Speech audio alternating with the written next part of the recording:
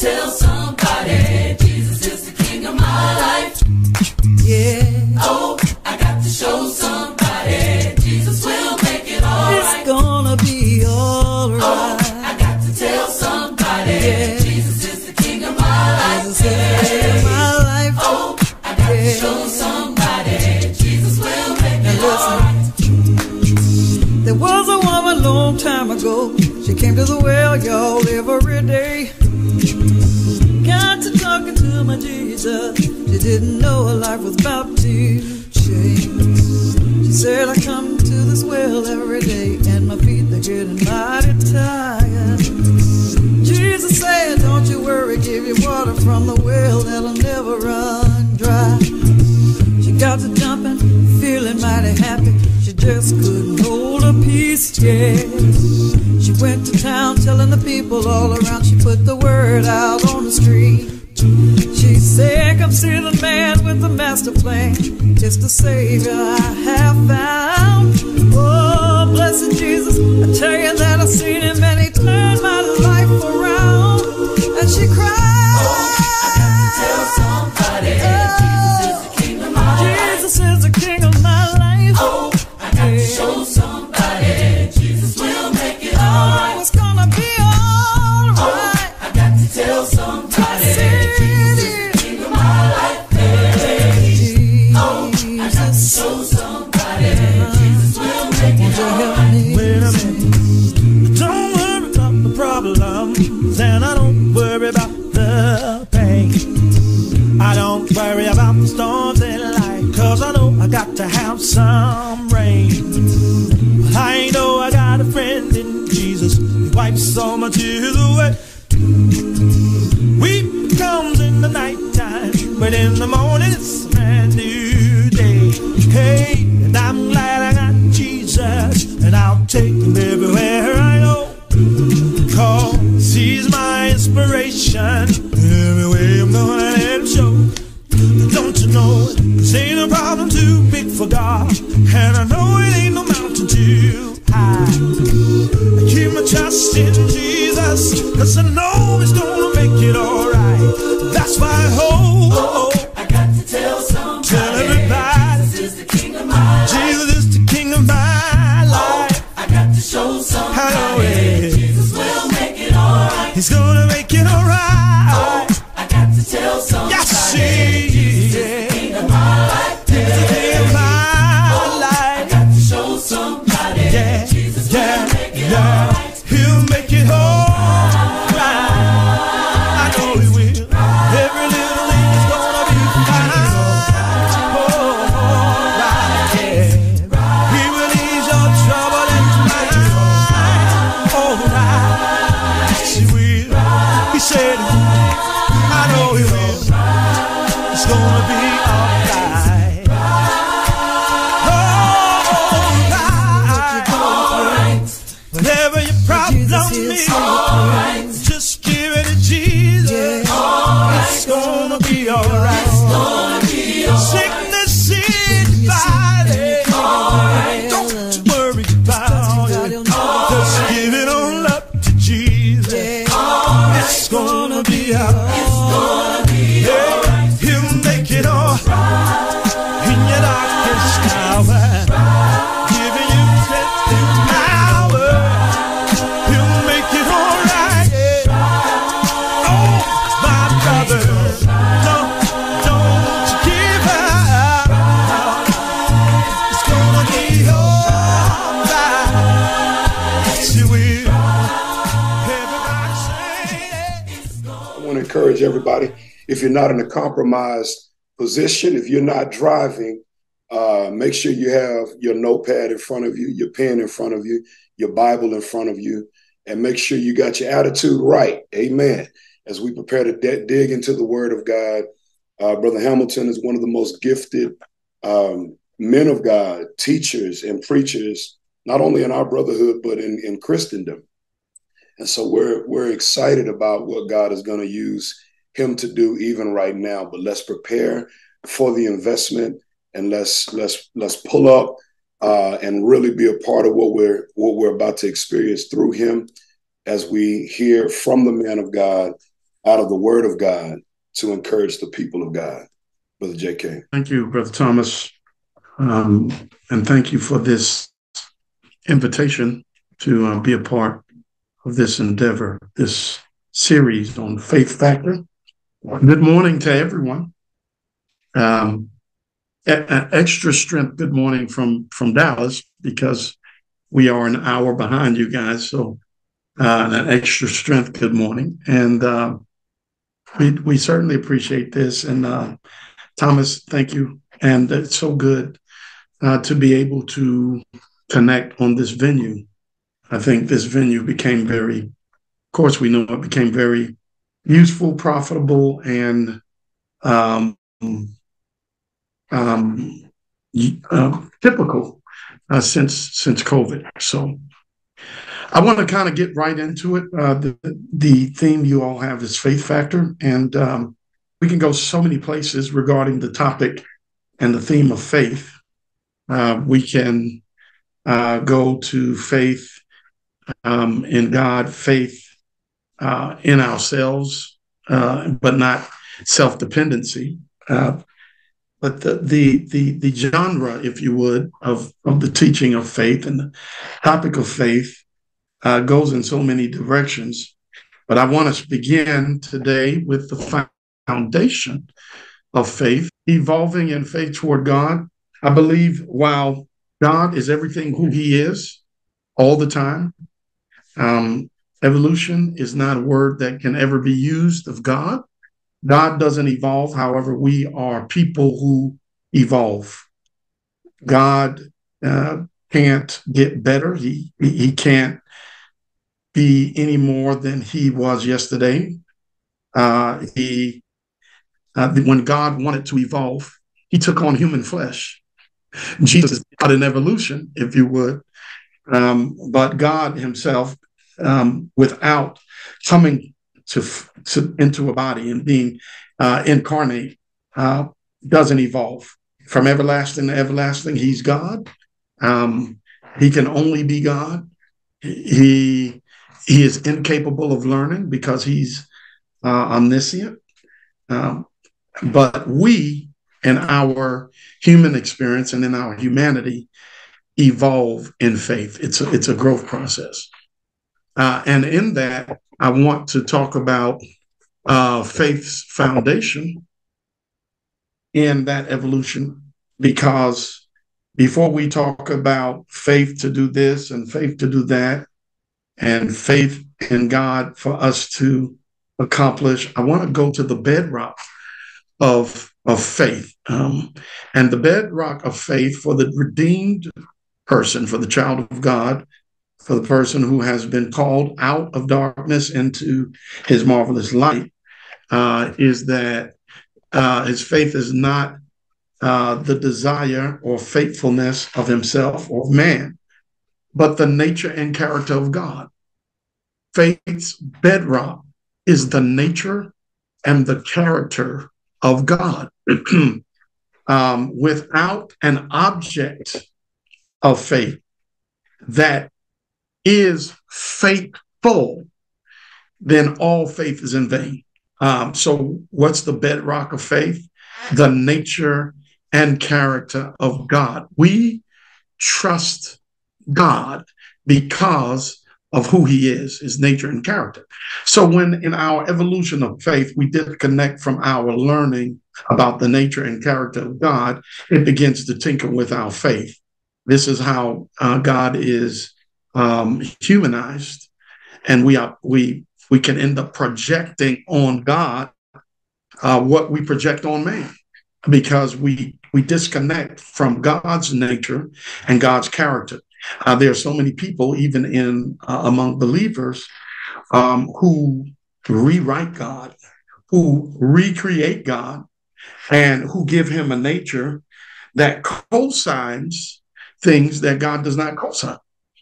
The world we live in has created a subjective God, a God that they have formed in their mind. In Romans chapter 1, talks about, beginning with verse 18 on, talks about those heathens, the heathens serve the creature more than the creator by making gods out of images and four-legged beasts and all of that kind of stuff.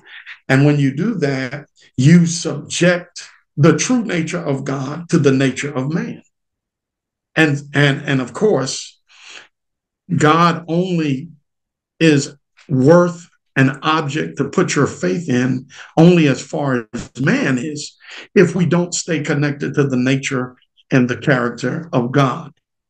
Our faith is founded on his faithfulness. Our faith is founded on his faithfulness. What's interesting is our love is founded on his love. There are attributes of God that serve as the bedrock for the attributes that we reflect. Like, for instance, even love. The Bible says it's not that we love God, but that he first loved us. So you take the God who doesn't evolve, who is everything he is, and we build ourselves on his character and his nature. So if you want to know how to love, look at how God loves. If you want to know what faithfulness is, God is the foundation of faithfulness. So the first thing coming out of the gate is understanding that God is faithful. He's present in his deeds. Lamentations 3:22-23, you've heard this. Great is thy faithfulness. We're not even talking about our faith. We're talking about his faithfulness. Our faith is a moot point if we don't understand and we don't embrace and we don't pursue a knowledge of the character and the faithfulness of God. 1 Corinthians 10:11-13, let him that thinketh he standeth take heed lest he fall.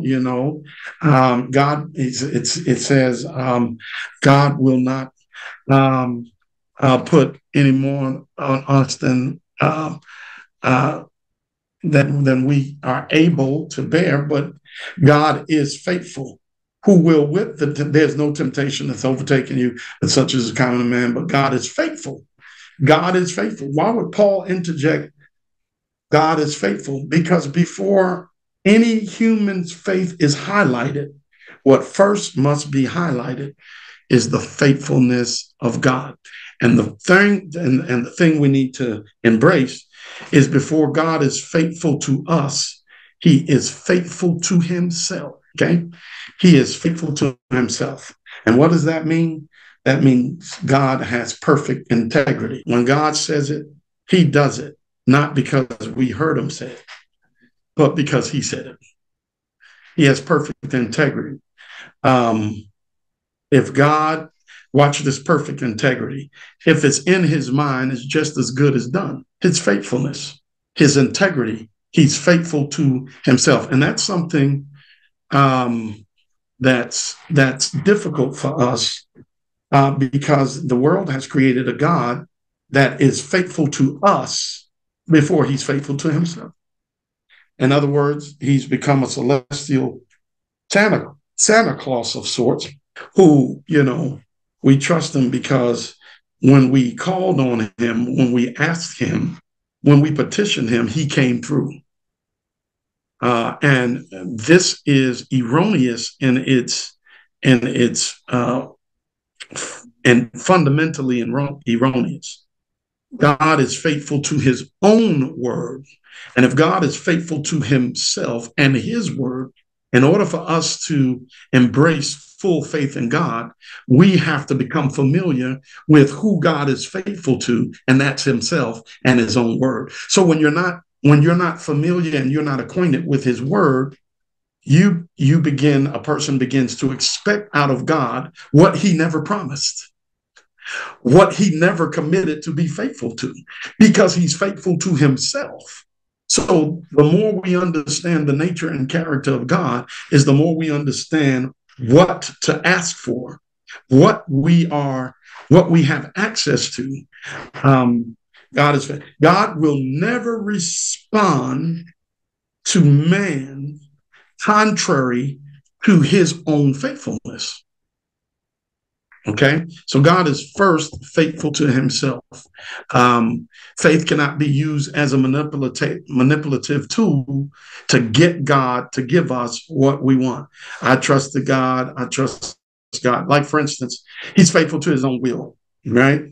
If God says it's time to come home, and that's in the mind of God, his sovereignty overrides our desire. That's his faithfulness to himself. His sovereignty overrides our desire. But watch that. Watch this. You remember King Hezekiah, who God sent Isaiah to tell you get your house in order. Well, watch this. He's faithful to himself. God turned Isaiah right back around after Hezekiah prayed and faced the wall, and told him, look, you got 15 more days. The reason why we cannot protest God is because God is always faithful to himself, to his own will. And when we align our will with his, then we understand his faithfulness toward us. His faithfulness toward us is always founded on his faithfulness to himself. Next, God is faithful to his word and not ours. His word and not ours. This is an elaboration of what I just said.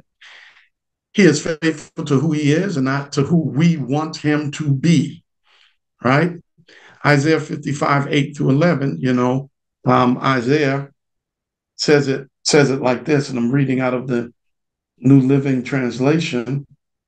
Isaiah records God as saying, my thoughts are nothing like your thoughts, says the Lord, and my ways are far beyond anything you can imagine. For just as the heavens are higher than the earth, so my ways are higher than yours, and my thoughts higher than your thoughts. The rain and snow come down from the heavens and stay on the ground to water the earth. They cause the grain to grow, producing seed for the farmer and bread for the hungry.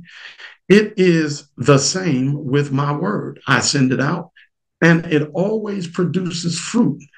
It will accomplish all I want it to, and it will prosper everywhere I send it. It will accomplish everything I want it to.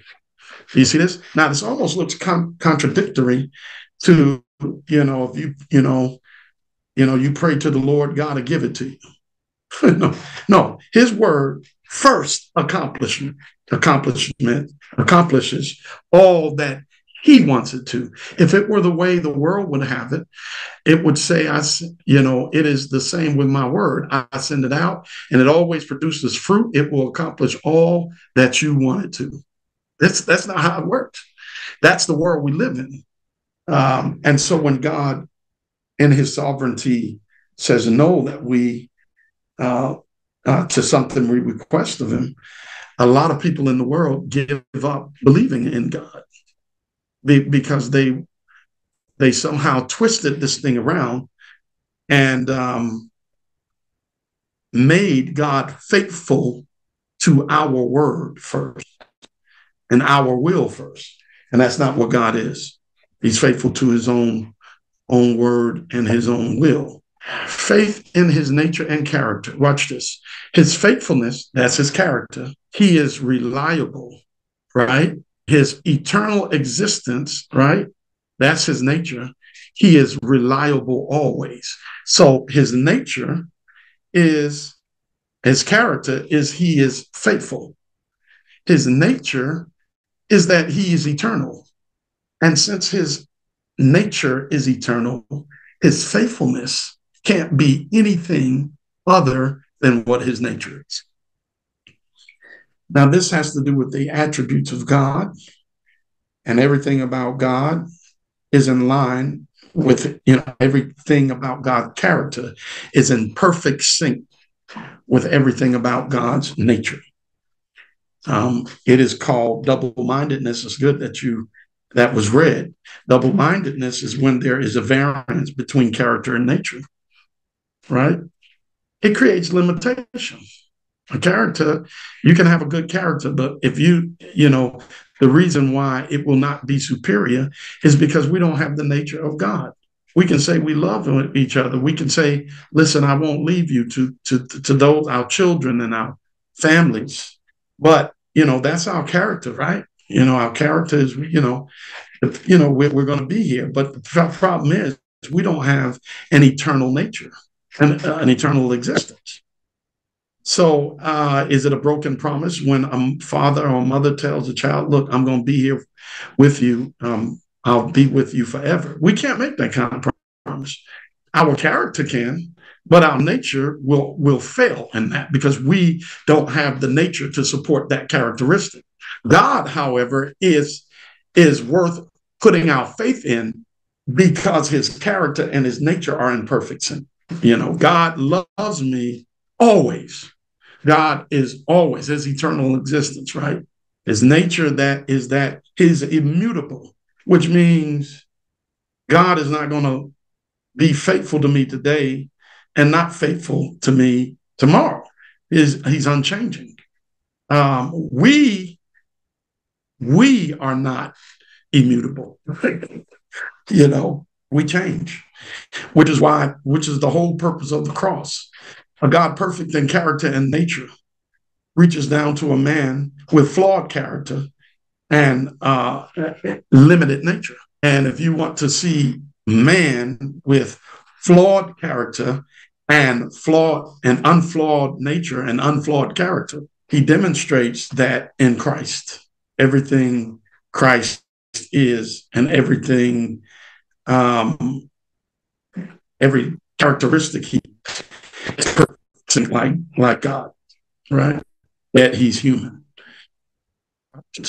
Here's a very interesting phenomenon, which is that God is so faithful that even Satan attempts to use his faithfulness against us as the accuser.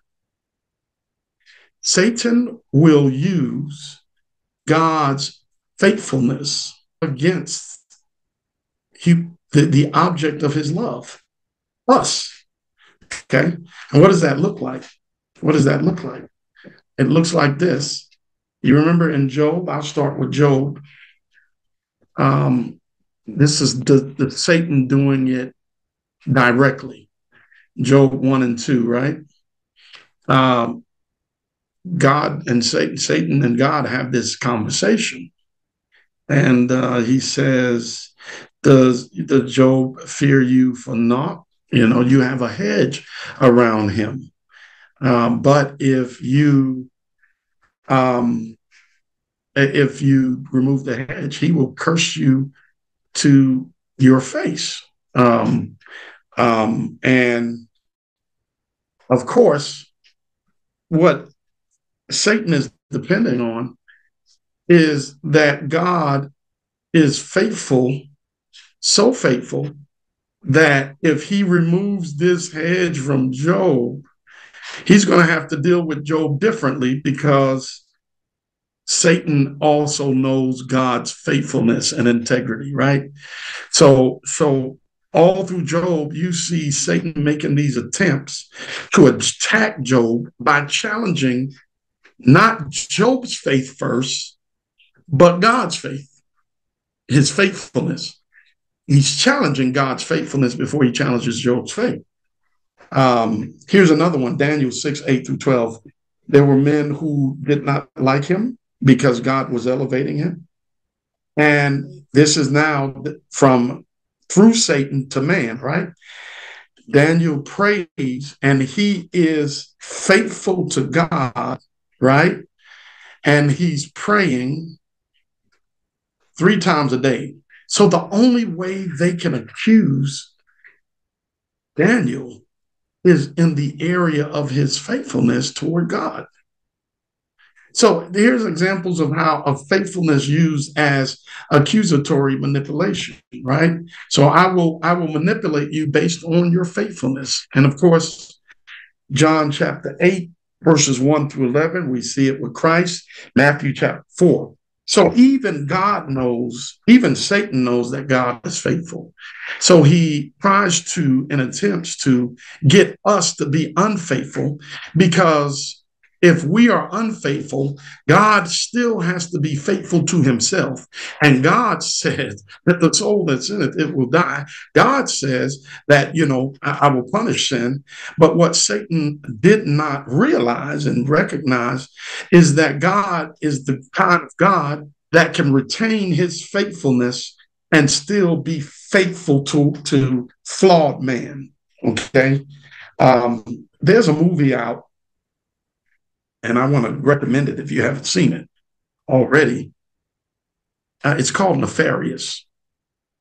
I don't know if any of you seen that. It's on Amazon Prime, and there's a gentleman there who, from the outside to a therapist, looks like he has mental problems, but he's possessed by a demon, and there is this dialogue between the man, the demon in the man speaking, and this psychiatrist. And he says, God created man in his image, but because man had free will, we were able to create man in our image. And he says, well, if we're all doomed, then what is that? Then what are you still pursuing? He says there's one problem. The problem was carpenter. He says the cross was our biggest mistake. Meant by them. He says the cross was our biggest mistake because through the cross, the accuser could not successfully accuse humanity based on the faithfulness of God, because God showed his faithfulness by allowing and putting to grief his son for the sins of man. So God gets to be faithful and merciful toward us, and yet faithful to himself by punishing sin. So, it's the dialogue is beautiful, and we always talk about the cross from the angle of God, but it was God's permissive will to allow the enemy and the accuser to and the God of this world to navigate events and circumstances and the predicaments that led to the cross, thinking that it was destroying God's plan, but it was actually bringing it to fulfillment. Because even Satan knows that God is faithful to his own word. So if Satan believes and knows that he's faithful to his word and uses it against us to accuse us, right? Uses it to say, look, you said, God, you said that you would punish sin.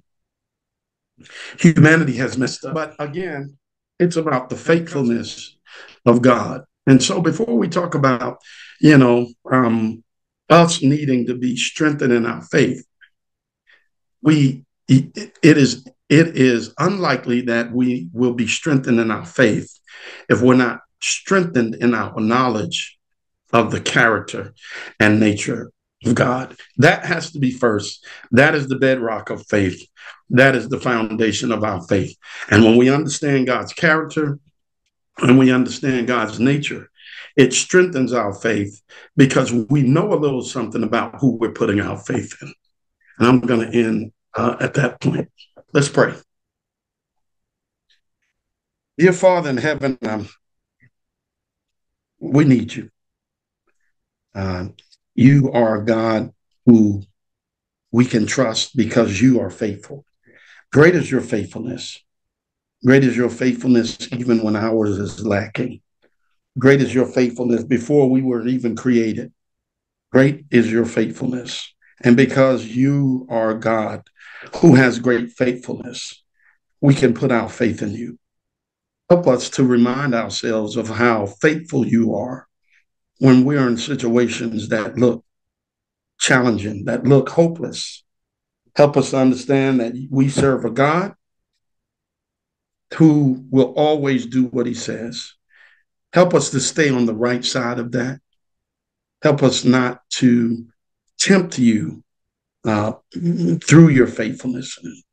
Protect us from the evil one when he tries to accuse us by way of your faithfulness. And Lord, when the time comes for the clouds to get between us and the sun, when the time comes for trials to line up one by one to tempt us and to vex our soul, may we remember your faithfulness. May we remember your character. May we never accuse you of not being faithful because of your answer and what you allow and what your will is. But may we always trust in your faithfulness. You're good, not just some of the time, but all of the time. And that's your character. And help us to know that you're good when things are not good. We bless your name. In Jesus' name, amen. Thank you, Thomas. I appreciate it. So glad to be a part of this. This is very unique. This is a commitment on so many levels. And certainly it's wonderful to see. This morning, there are certain texts that are signature texts for me in my life. And perhaps they would help you in your life. We're talking about the faith factor. And I want to, today, I don't have a full PowerPoint. We're just going to kind of get into the word with you. And then we'll get into what God has to say. I want to encourage you to take this very personal. Whenever we're in the word, to take it personal, even if you feel like the application is not relevant in this space and in this season, to take it very personal. I can't tell you how many times I've heard something a month ago that was preparing me for something that was going to take place a month later. So it is very important to take it personal. This is a Logos program. We're talking about the faith factor. And of course, I believe that the opposite is the flesh factor. Sometimes we put faith up against fear, and fear is actually, on a spiritual plane, the product of flesh. So it's not faith versus fear. When a person doesn't walk by faith, they're walking by flesh. And included in flesh is fear. Included in faith is confidence. Okay? Included in flesh is fear. Included in faith is confidence. And so, again, this text right here, 2 Corinthians 5:7, for we live by believing and not seeing. Simply put, we live by believing and not seeing. Now, we can start this out and talk about walk by faith and not by sight, which is the King James rendering of it. But it's very important to understand scripture in their context so that we don't make it mean what we want it to mean. Even in the faith factor, we do not have the right to take a scripture and throw it up against any context, even in our lives, right? So, we walk by faith and not by sight. I'm praying to get the job, and I'm walking by faith and not by sight. We have a lot of priorities that are not really God's priority for us. They're our priorities. And I'm not saying that we shouldn't operate in faith in those spaces. I'm saying, as we said yesterday, the foundation of our faith is God's will, what God desires, what God wants for us, what God is working out for us. And sometimes we attribute and we project our desires and on God. And God is, while God will bless you with the job, it's never the job. Where God will bless you with, with a car. It's never about the car. It's never about the things that are tangible and that we sometimes hold in high esteem. And so, in order to grab this out of this context, in its context, we want you to see that Paul is not talking about, things that most people apply this to. Paul is giving basically a teaching to the church in Corinth about new bodies. He's giving a teaching about the fact that our bodies are temporary and we have something outside of our bodies that we have faith for, right? He's talking about death, really. He's talking about the cessation of our bodies. He's talking about the temporary things of life. If I was going to put this in a category, I would talk about temporary things. It's easy and it's common to have faith about things that are temporary, but our faith should lead us to something more permanent, right? So he says, we know of our earthly house of this type, and this is my favorite text. So pardon me, and I've taught it in different ways. I've preached it from different angles because this is a text that I appreciate more based on its context.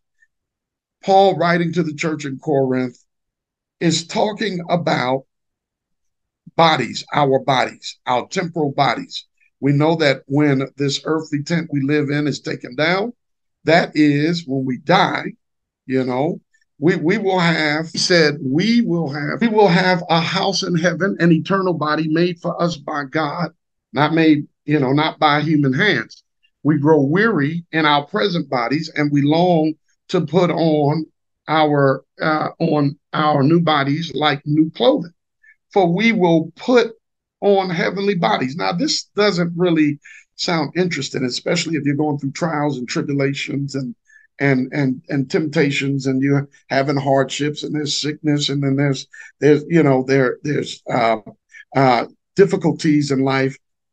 But we cannot, watch this, we cannot make this text in verse number 7 apply to something else first. The principle works across the board. Anything temporary.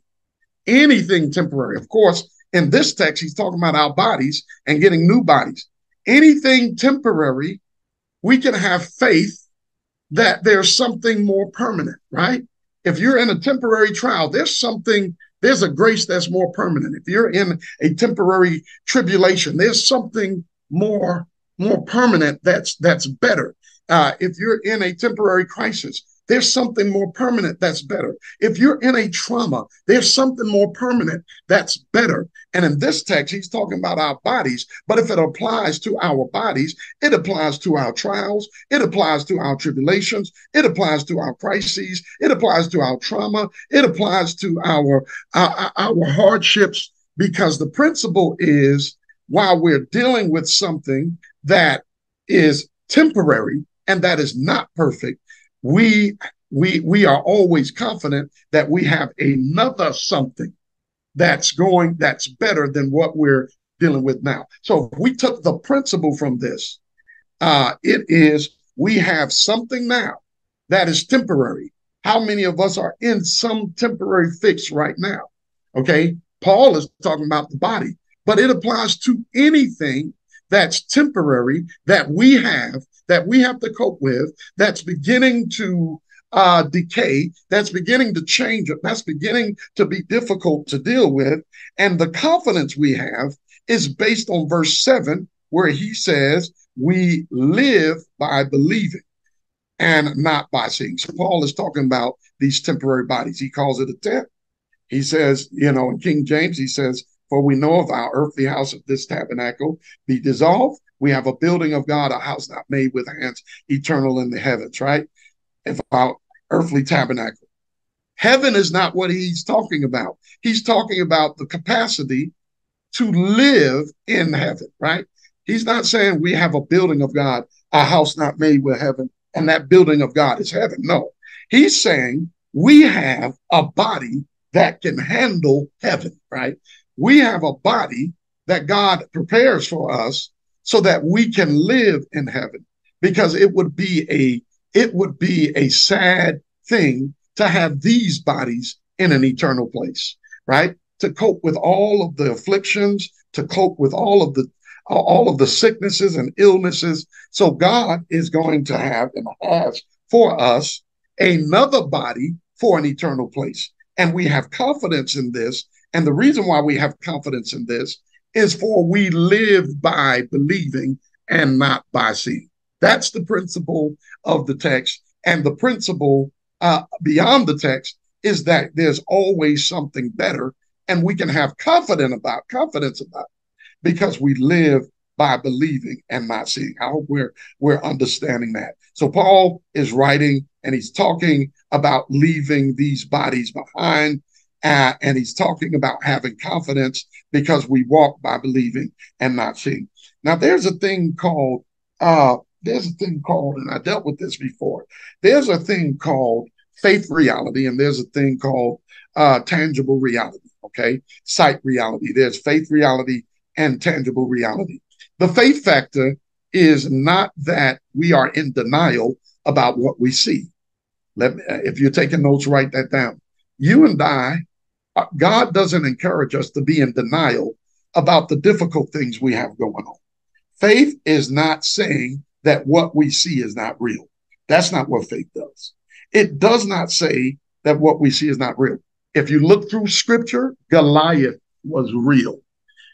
Goliath was a real giant. David having faith was not him saying, I believe and trust in God, and this man is not real. Because faith does not deny reality or tangible reality or transparent reality. Faith, watch this. It does not deny transparent reality. It defies transparent reality. It doesn't deny it. It defies it. It doesn't deny it. It defies it. Okay. What does that mean? It means that being in denial is not faith, my brothers and my sisters. Walking by faith and not by sight, walking by believing and not by seeing is not saying that what you see in your tangible reality is not real. And this is important because there are some things in our apparent reality and in our tangible reality that are not good. They're not good. They're difficult. Illness is one, right? It's not saying, that doctor doesn't know what he's talking about. Faith is not saying, I'm not accepting that. Faith is not saying that, when the IRS comes and says, you owe so much money, that's not saying I'm just going to ignore them because I trust God.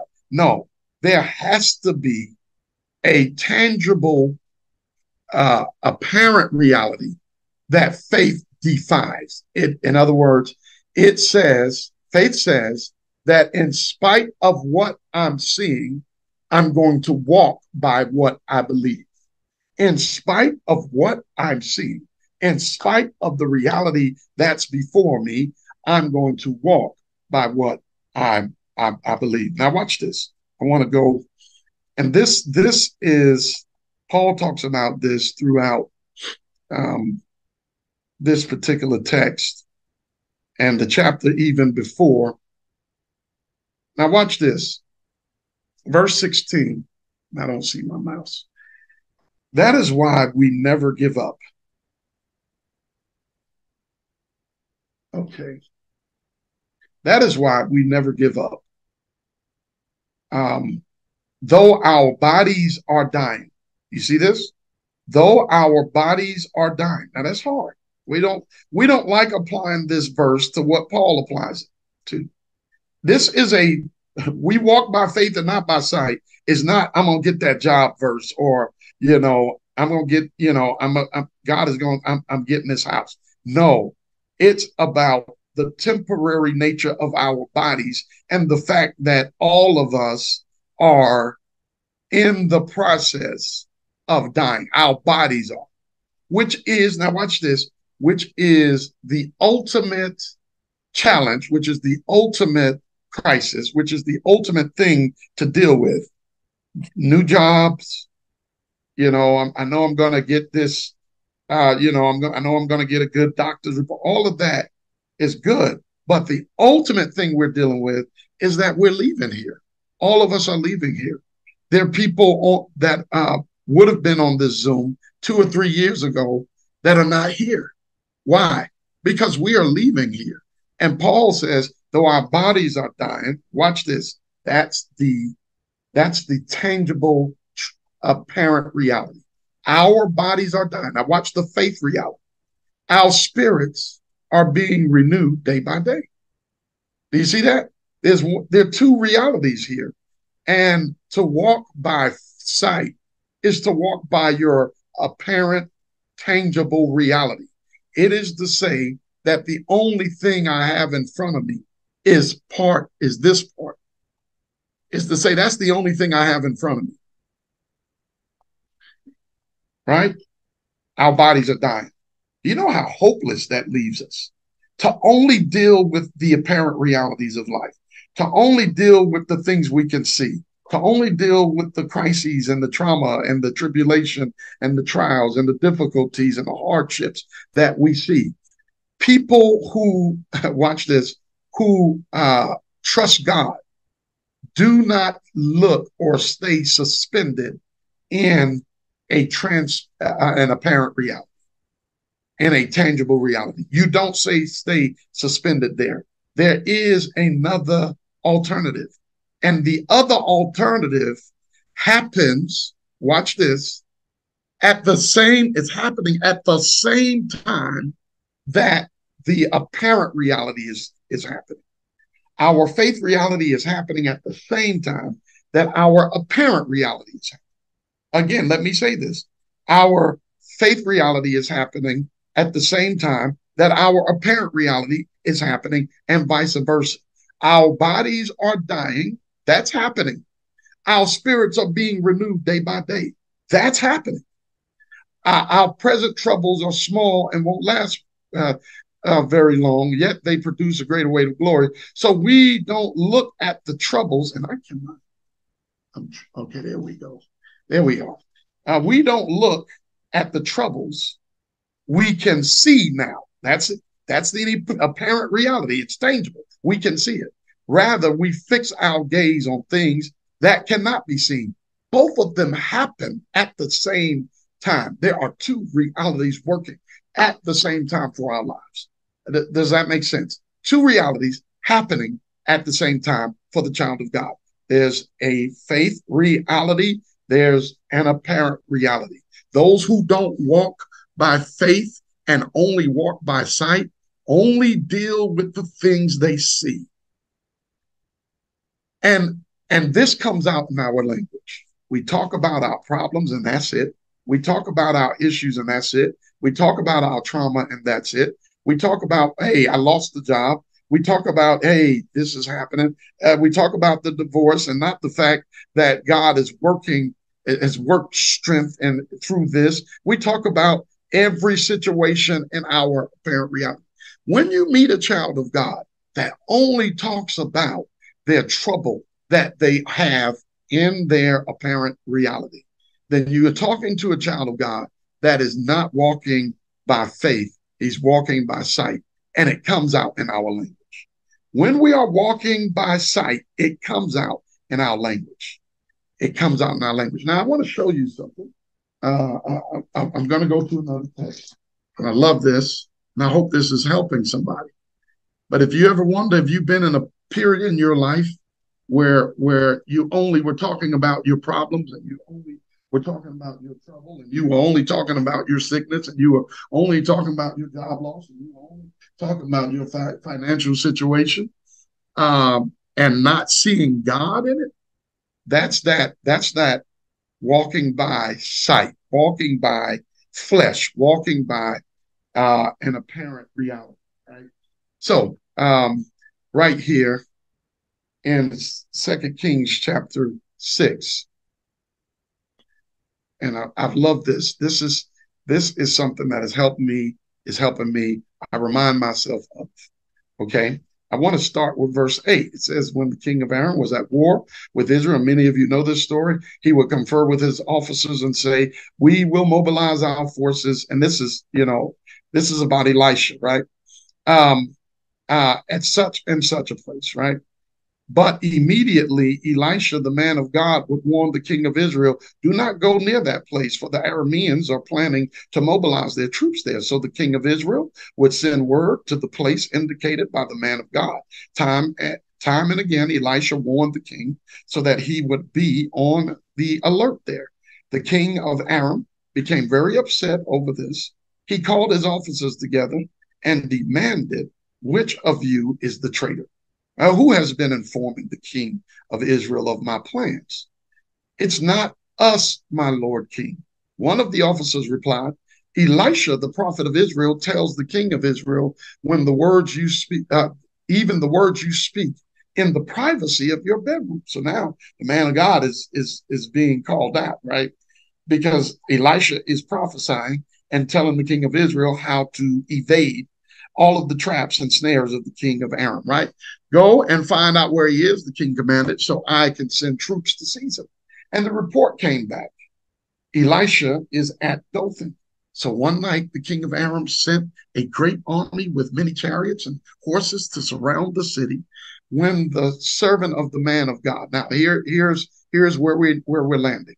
When the servant of the man of God, and this is talking about Elisha's servant, when the servant of the man of God got up early the next morning and went outside, here's the apparent reality. There were troops, horses, and chariots everywhere.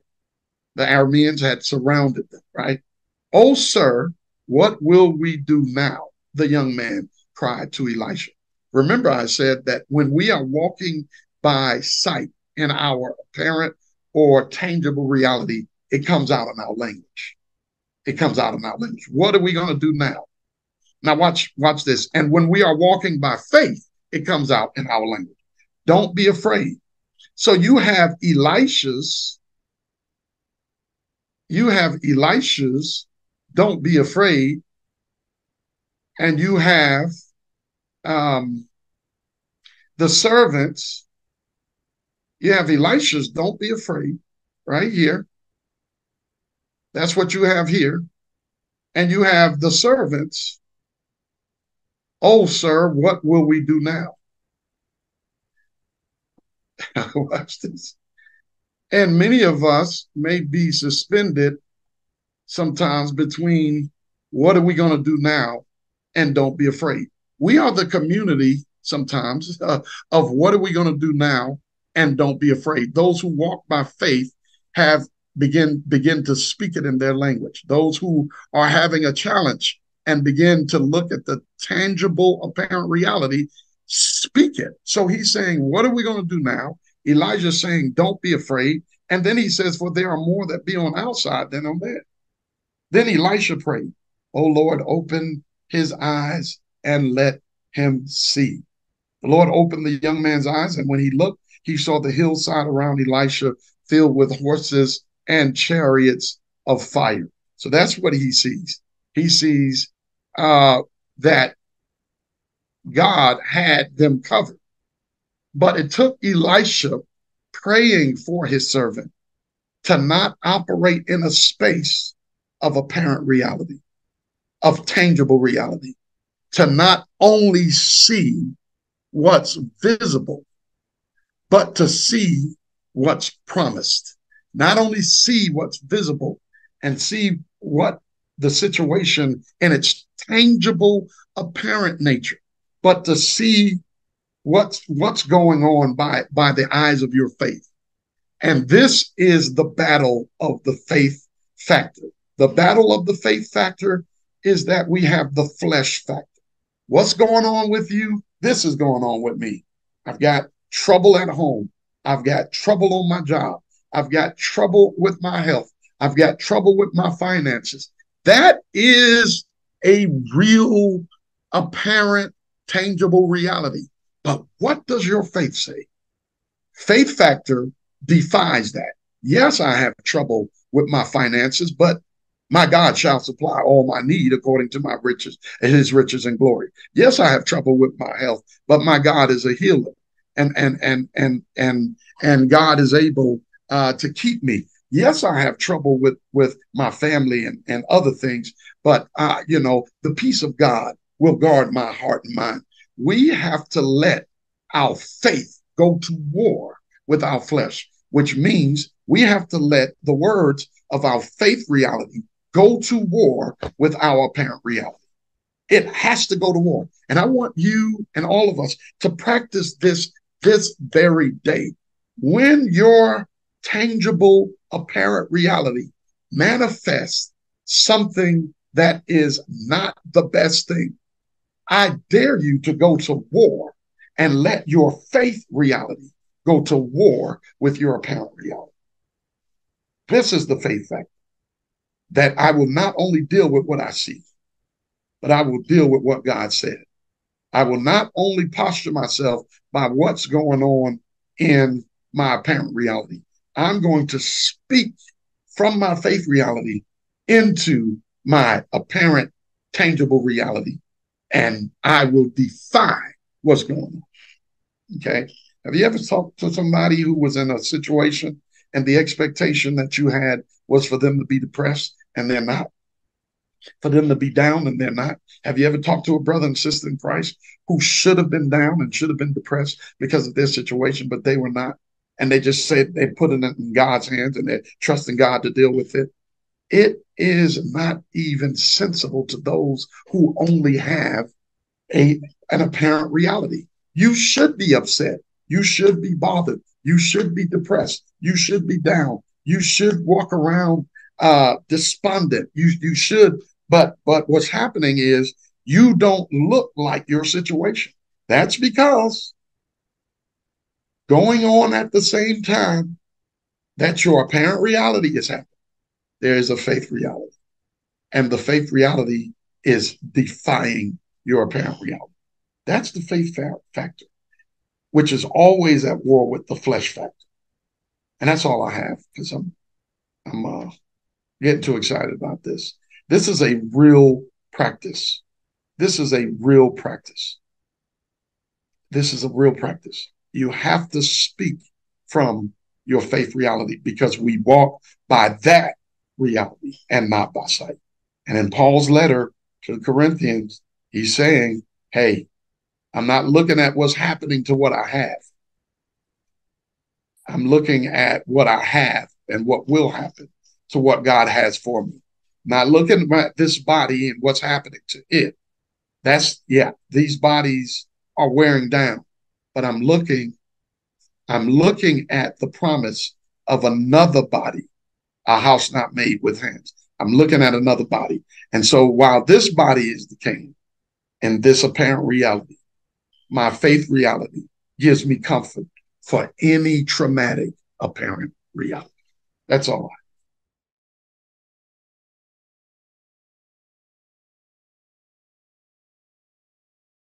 All right. Let me say good morning to all of you. And it is my prayer that your rest was pleasant and that it rejuvenated your heart and your body and your soul.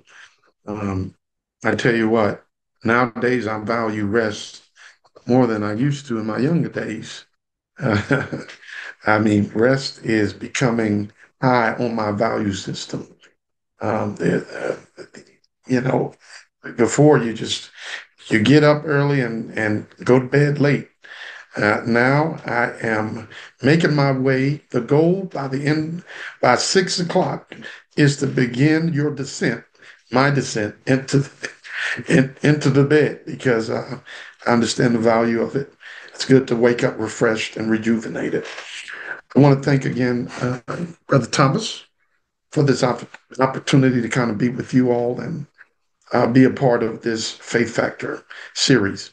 Now, on this morning, I want to, and I will be sharing my screen, I want to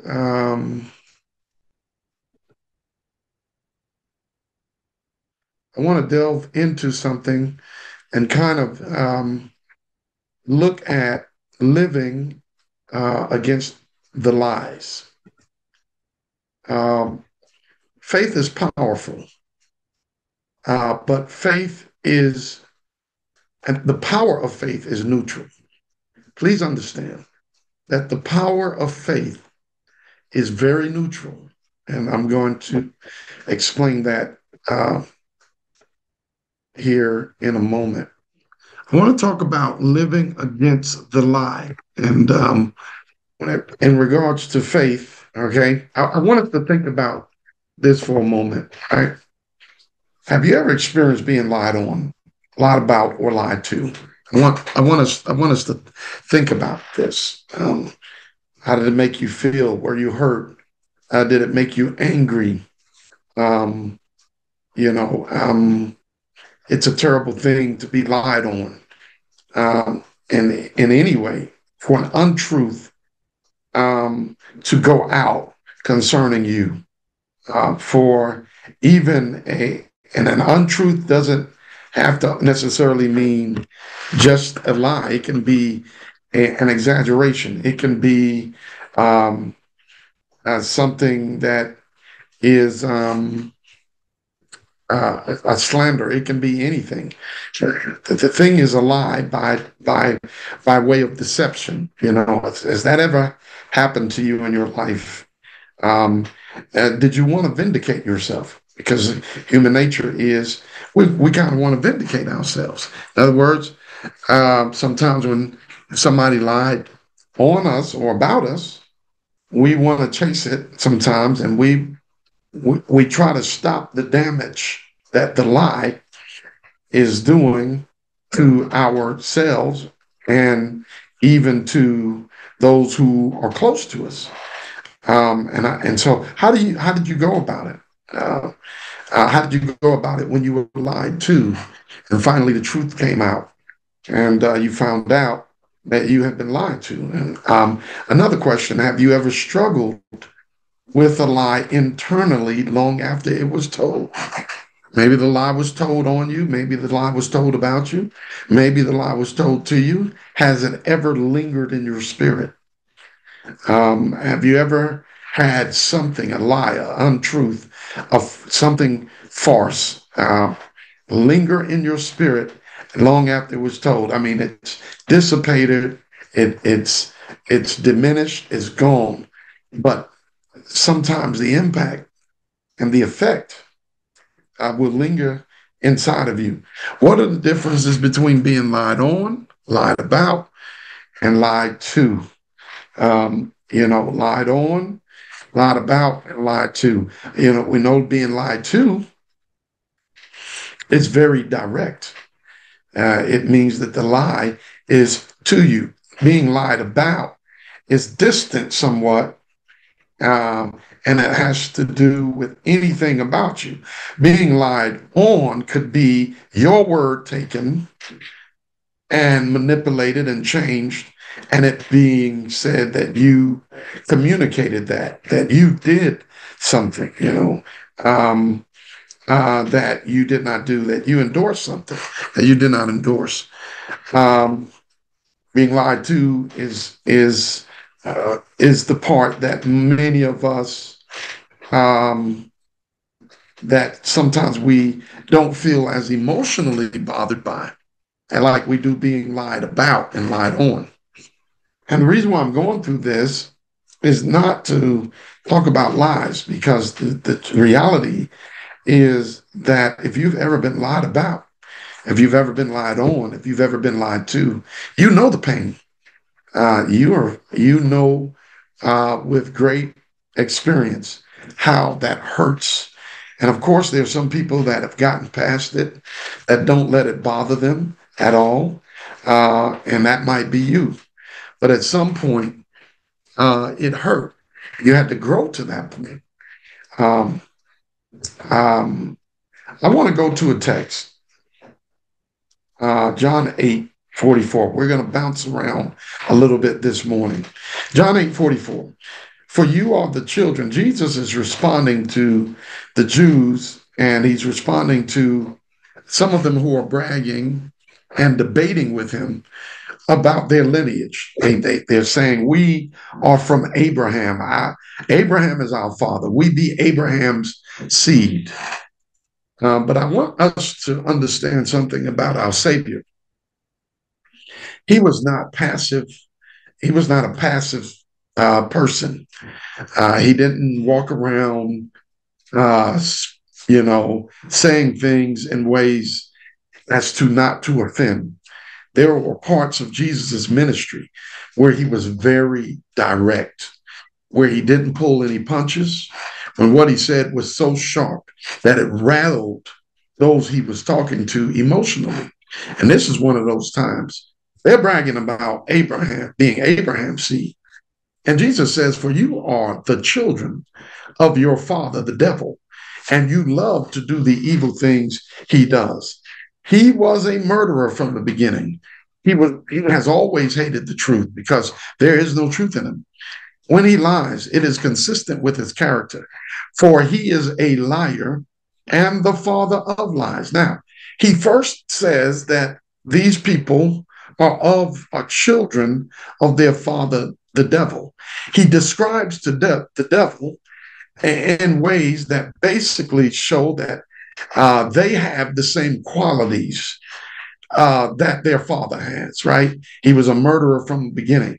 One of the overarching qualities of what Jesus is saying is that there is no truth in them, and that he is a liar, and that not only is he a liar, but he is the father of lies. All lies stem from him. Everything that lies in untruth comes from the devil. Of course, this was very offensive to them. Jesus was, again, not playing with them. Jesus was not being gentle in this moment. And sometimes we paint this picture of Jesus where sometimes we paint a picture where he's telling parables and riddles and kind words of encouragement. But one aspect of Jesus's ministry was that he rebuked, and this was a sharp rebuke. Here's some other things I want us to look at as we build this. In Job, chapter 1, verses 9 through 11. Now, this lesson is not about us lying, right? And this is where we're going based on these texts. First, we identified that the devil's nature, that his very character is that he doesn't abide in the truth. He hates the truth. He is a liar. He is a murderer. He's the father of lies. That's the overarching quality and characteristic.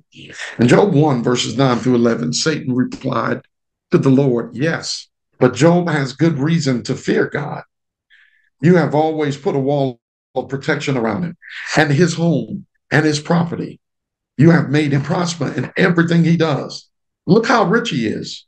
But reach out and take away everything he has, and he will surely curse you to your face. This is a lie, okay? Satan tells this lie, okay, based, and I'm going to explain that in a minute. Look at Job chapter 2, verses 4 and 5. Satan replied, skin for skin. A man will give up everything he has to save his life, but reach out and take away his health, and he will surely curse you to your face. That's the lie. I need you to know that the lie happens before we fulfill it. There is a cosmic lie on all of our lives. There is a lie on all of our lives, and the lie is by the enemy. And Job had not done anything, but Satan is speaking a lie. And he's speaking a lie because he doesn't know what Job is going to do, but he knows what he's going to try. And the devil's job is to speak the lie in advance and nudge us and push us and provoke us and move us to fulfill the lie that he spoke aforetime. Okay, that's the lie. He's doing what he does. Okay, here Job is living his life, and in the meantime, there's a whole conversation going on in the heavenly places. and somebody's lying on him. And he had not of what he had done, but what he will do. It's something to think about, that we're being lied on. And the devil has lied on and about us. And the reason why he lies to us is to get us to operate in the lie that he's told on and about us. This is called living against the lie, because we as people of God, we have to live against a lie that's already on us. There's a lie over us before we were even born. And it shows up in different ways. And we'll talk about that in just a moment. Job chapter 2 in the Amplified Version, verses 9 and 10. Look at what happens. Then his wife said to him, "Do you still cling to your integrity and your faith and trust in God without blaming him?" Is that what you're doing, Job? Well, look, curse God and die.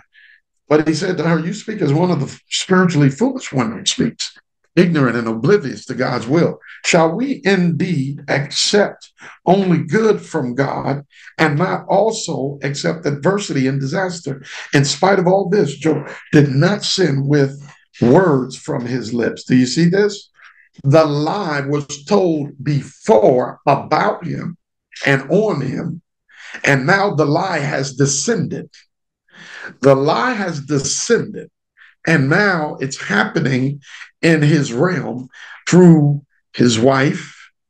And what is this about? This is about moving him to fulfill a lie that was told about him. And you're going to say, maybe you're saying, where's the faith factor? Hold on, it's coming. Because there's a powerful principle here. Here's an aspect of the enemy we should also consider. Revelation 12, 9 and 10. The great dragon, the ancient serpent called the devil or Satan, the one deceiving the whole world, was thrown down to the earth with all his angels.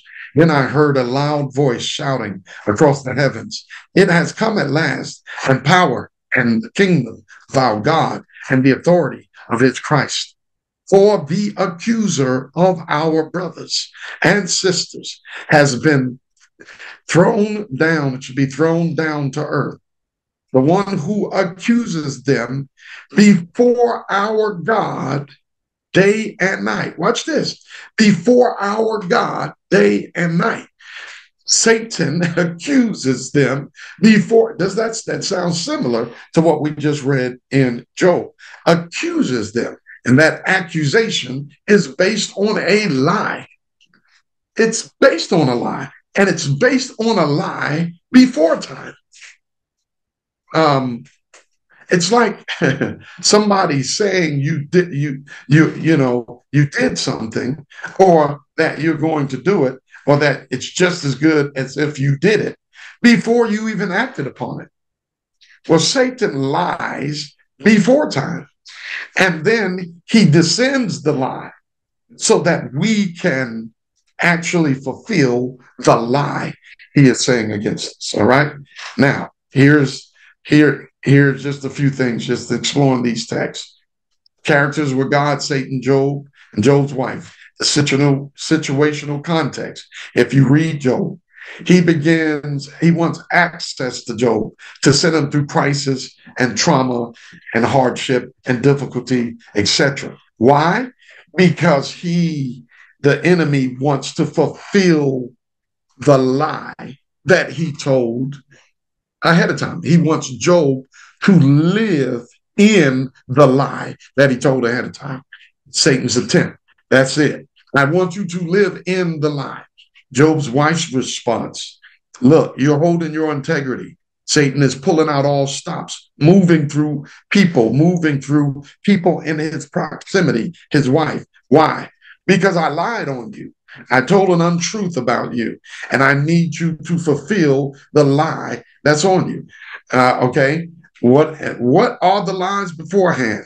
He's going to curse you to your face. He'll turn against you. He's not going to keep his integrity. That's the aforehand lie. Okay? Here we go. Here's the living a life that is, this is what living against the lie, right? Living against the lie is living a life that is the very contradiction of satanic lies to us. Where do those show up? They show up in our childhood. We acquire these lies in our childhood. And when our hearts are tender, some of us, and I'm not saying all of them are traumatic, and all of them are what we would call, giant, big lies, if you would. But they're lies, right? And what are the lies on us? Before we even develop in full understanding, sometimes the lie come in the form of generational issues, okay? Your father was this, your grandfather was this, as you were a child, and you're going to be this. That's the lie. Living against the lie is living a life that is the very contradiction of satanic lies to us, about us, and on us by accepting God's truth about us. How do we do it? We have to accept God's truth. The lie must be replaced. Okay? Here's the faith factor. Remember, I said that faith is neutral, very neutral, living against the lie, right? The lie both thrives off of faith and can be discredited by faith. Faith is so powerful and so neutral that even a lie can live off of faith. Do you see this? This is why the Bible is, and the Holy Spirit is constantly encouraging us to have faith in God, and that Jesus' ministry was a ministry of turning people to believe in him, because faith is powerful. No matter which direction it goes in, it still retains its power, because the lie, even a lie, thrives off of faith. And the very same lie can be discredited by faith, okay? Lies only work if they are believed, okay? And guess what? The truth works if they are believed. You see the neutrality of lies, of faith. Faith can discredit a lie, stop a lie from thriving. But faith can also cause the lie to thrive. So when we say we walk by faith, there's something in hanging in the balance. What's hanging in the balance is the lie that's on us. Whether we will live in it or live against it depends on where we put our faith. It depends on the faith factor. When a person with all of their might goes away from God, there are a series of lies that they have put their faith in. Okay, the prodigal son, he went far to the faraway country, and he wasted his substance on. He had this departure. That departure was living in the lie that he can make it out there without his father, and that he needed to be independent. There is a battle, and the battle is about faith. What are you placing your faith in? And whatever you place your faith in, you will live in or live against, okay? Wherever you put your faith. Jesus lived against the lie, right? Lies he lived against. He was called a blasphemer in John 10, 30 through 33. He was called a drunkard and a glutton. In Matthew 12, 24, he was called doing his miracles by the power of Beelzebub. But what did it mean that he lived against the lie? It means that his life was the very contradiction of satanic lies to us, to him, right? About him and on him, and that he accepted God's truth. Jesus did that by faith in God. It was the faith factor. It was, I trust what God is saying about me. Okay. So here's the key to living against the lie, right? You have to know what God says about you. Here's the faith factor. You and I have to believe what God says about us. Now, we're talking about some issues that hit some tender spots in our heart, because there are a lot of people living in a lie that Satan has over them. And the only reason why they're living in it is but they believe it. It's because of the faith factor. You see how the faith factor can lead you away from God, right? Or can lead you to God if the faith is in the wrong thing, right? So faith doesn't become any less powerful when it's misappropriated. And that's something we should keep in mind. Faith does not become any less powerful when it's misappropriated. Watch this. Even Romans 10:17. There is a principle in there. If we were to look at the principle, Romans 10:17, the application of the principle is part B of that verse. The principle is part A. So then faith cometh by hearing. That's the principle. Here's the application. And hearing by the word of God. The principle, faith cometh by hearing. The application. And hearing cometh by the word of God. The principle, faith cometh by hearing. And the application. And hearing comes by the word of God. You take the application and change it. Faith cometh by hearing. And remember, that's what the devil will do. He hates the truth. He hijacks all things that are true and all things that are right, and he inverts it. So it's faith cometh by hearing. He knows the principle, but he wants to eradicate hearing coming by the word of God, because he knows that faith is so powerful that the application of it will send you just as forcefully and just as fast into the other direction, away from God, because faith comes about by hearing. The principle is, if you believe it, it comes about by what you hear. So you and I have to watch what we believe, and we have to be discerning with what we hear, because faith will come about by our hearing. And this is why Paul says, and hearing by the word of God. So we have to know what God says about you. You got to know what God says about you, because faith will come by hearing. And the devil offers lies so that we can live in the lie. Lies like you're not worth much, or lies like you made a mistake that will follow you the rest of your life. You're ruined, right? You need to know that God's goodness and mercy shall follow you all the days of your life. But if you don't know that, what you hear in your spirit is that you are unsavable, that it's unsalvageable, that you cannot change, that you cannot make, you don't and cannot repent, and that you're always going to be doomed by whatever's in your past, because faith cometh by hearing.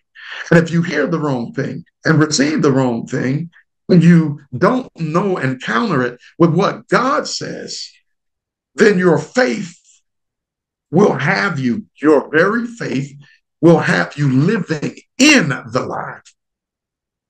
And God is calling us to live against Satan's lies. What does God say about you? What does God say about you? And this was a class I taught and thought it would be appropriate for that, for this morning, because we talk about the faith factor, and there's a myriad of scriptures on faith, a myriad. Faith is one of, it is the bedrock of all theology. Faith. It is the bedrock of the word of God. Faith, examples of faith in the Old Testament, examples, but not just faith, faith in God. Okay, not just faith, faith in God. And why is it? Why is that such a big deal? Why does that Holy Spirit make that such a big deal? Because faith is already at work in the world. And this is why it is the enemy's job, according to 2 Corinthians chapter 4, to blind the minds of those that believe not, lest the light of the glorious gospel of Jesus Christ, who is the image of God, should shine unto them. Why? I have to blind you to the truth, because if you believe the truth, there's a possibility that if your faith is in what God says, you will live in that truth. And to live in that truth by faith is to live against Satan's lie. This is why the world is the way it is. The world is the way it is because of faith. Not faith in God, but the world is as bad as it is because of faith living in the lies that Satan tells. The faith factor is everywhere. It is just not in the kingdom. It is in Satan's kingdom. He is called the God of this world, and he knows how to work faith against humanity. He knows how to work faith against humanity. The reason why we fall victim to fear is because we believe something. Fear is the product of faith. And sometimes that faith, that thing we believe, can be a total lie. It can be the anticipation of what we're afraid of. And we start believing the anticipation. We respond to so many things that haven't happened yet. That's the nature of the devil, to lie aforetime. Well, I know this is not going. I'm gonna do this, but I know it's not. It's going to fall apart. But I'm gonna try it anyway. The devil has you lying aforetime. Like it's you can't say that. And if you believe that, then the devil is playing the game of taking something very powerful and turning it. And God wants us to take it back and live against every lie that the devil has over our lives. And sometimes those lies go as deep as what we were told when we were children, what we were exposed to when we were tenderhearted, what experiences we've had when we were not as mature as we are. And there's a lie over our lives. And so the devil pushes us and nudges us and tempts us and tackles us and oppresses us and allows and watch this, causes crisis and trauma in our lives, just like Job. Why? Because this is what Satan says. I lied about you and I need you to fulfill it. And the only way you can fulfill it is you can't be trusting God. You can't be having faith in God. I need you to believe this lie. But God is calling us to live against his lie. And that's all I have this morning for you. I hope that this will help somebody, because some of us have been in bondage. And when I say us, I'm talking about the people of God. I know that in my own life, there's some lies I had to live against, some mindsets, some things that the devil has through the voices of others even suggested. And if Satan could do it, he will have us living in a lie, fulfilling something he already said. In the health and profession, they would call it a self-fulfilling prophecy. But of course, the spiritual depth of it all is that Satan knows himself, the power of faith. And this is why he hates the truth, because living in God's truth, when people buy into what God said, when you and I buy into what God says about us, then we live against his lie. So how do we know what God says about? How do you and I know what God says about us? We know by staying in his word. Things like this. Know what God says about us, right? You got to know, you got to know the promises he gives us. You got to know the assurances he gives us.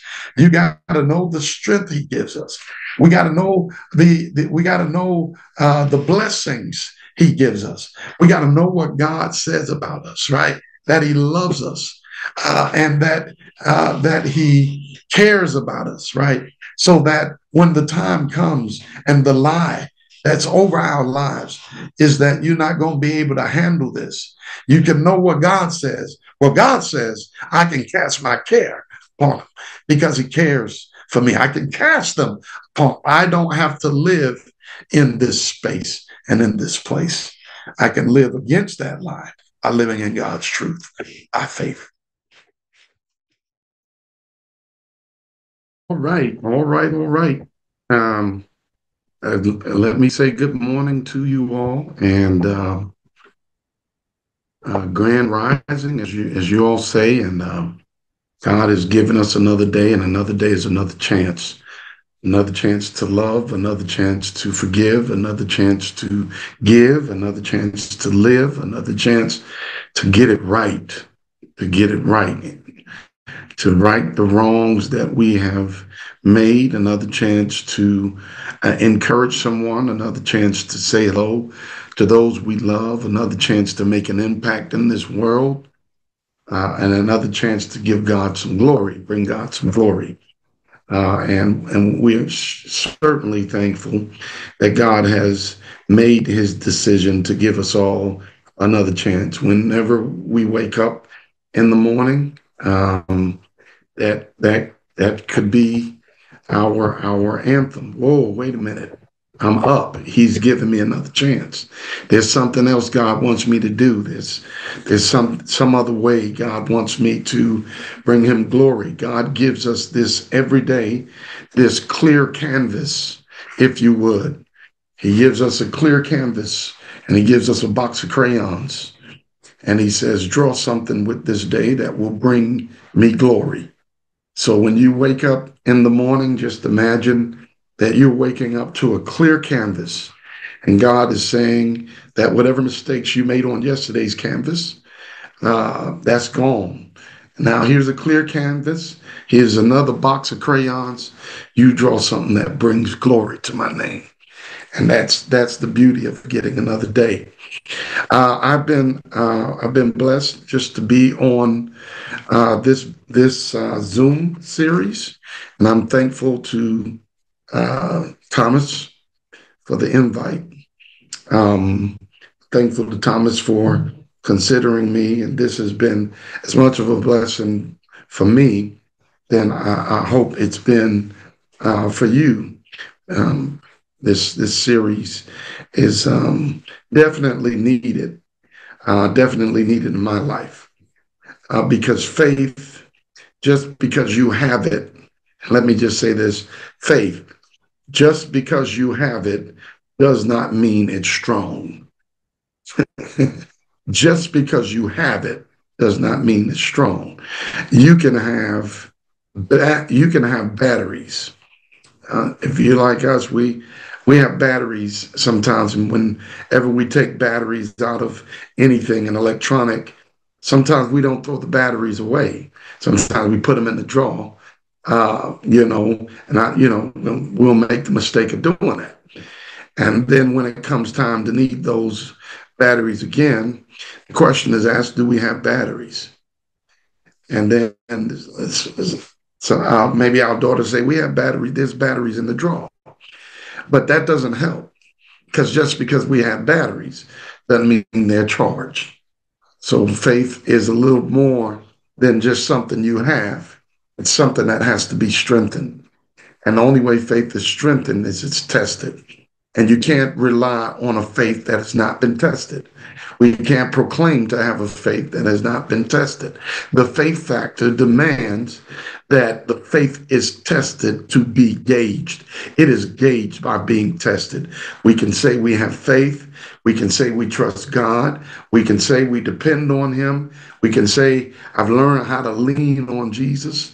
But you and I cannot really make that claim until we find out that we can't lean on other things we've been leaning on. And it will show us if our faith is strong enough to lean on Jesus. So faith is like one of those things that that proves to be authentic with testing. On this morning, briefly, kind of want to end. I'm going to now and share, and I want to talk about appraised by Christ.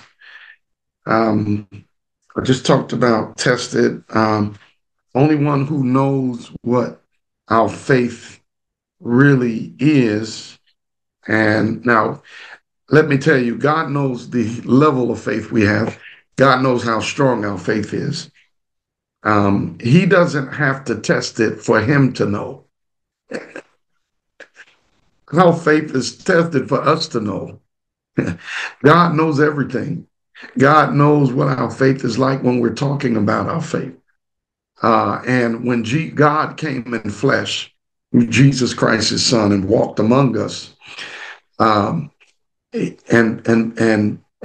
ministered in this world, there was a time where he appraised, and there were a couple of times where he appraised faith on the spot.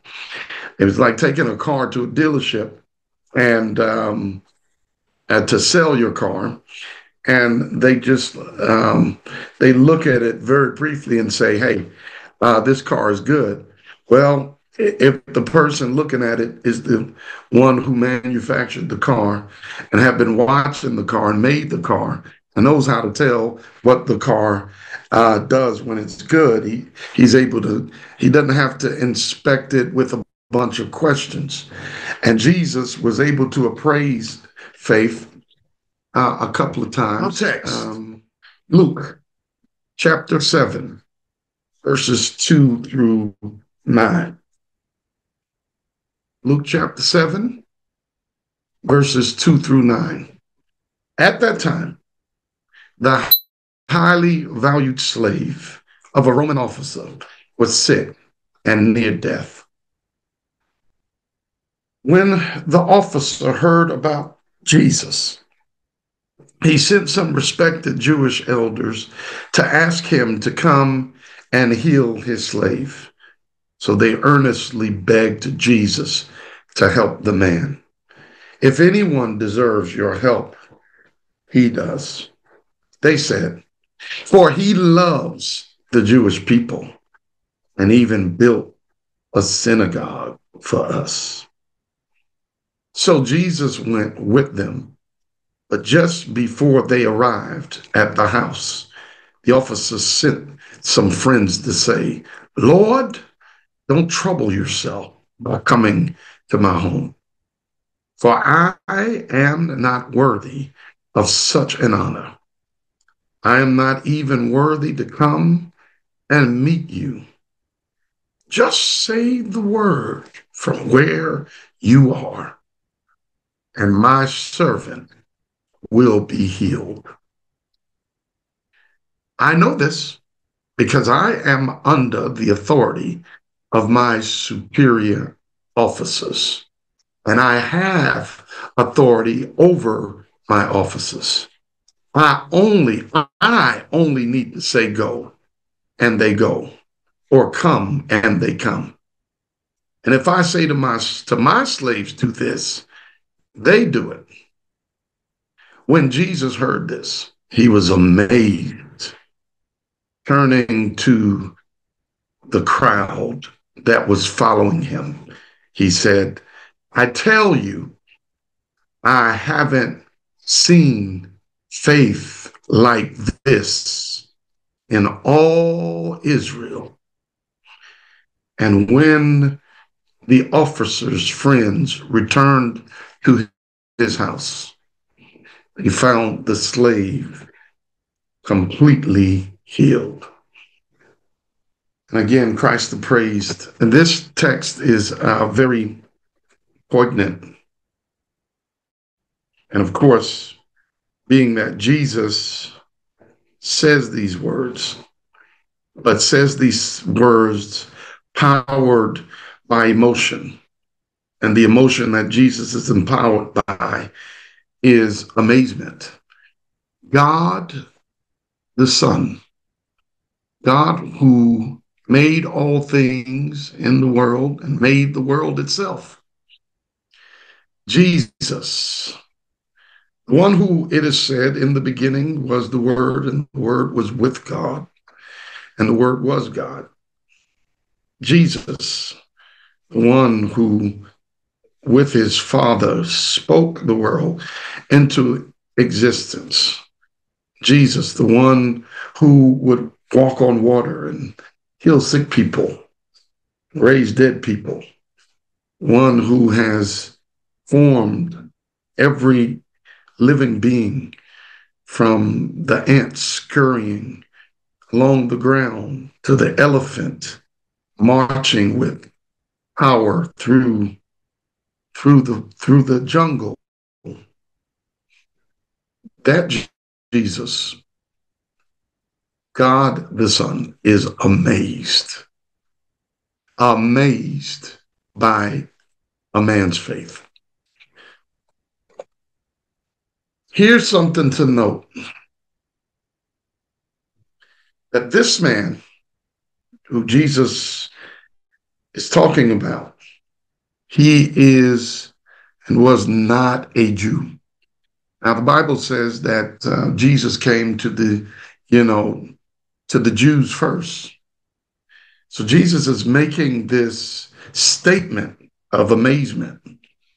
And he says, I have not seen this kind of faith, this magnitude of faith in all Israel. And he's talking about a man who is not even part of his people.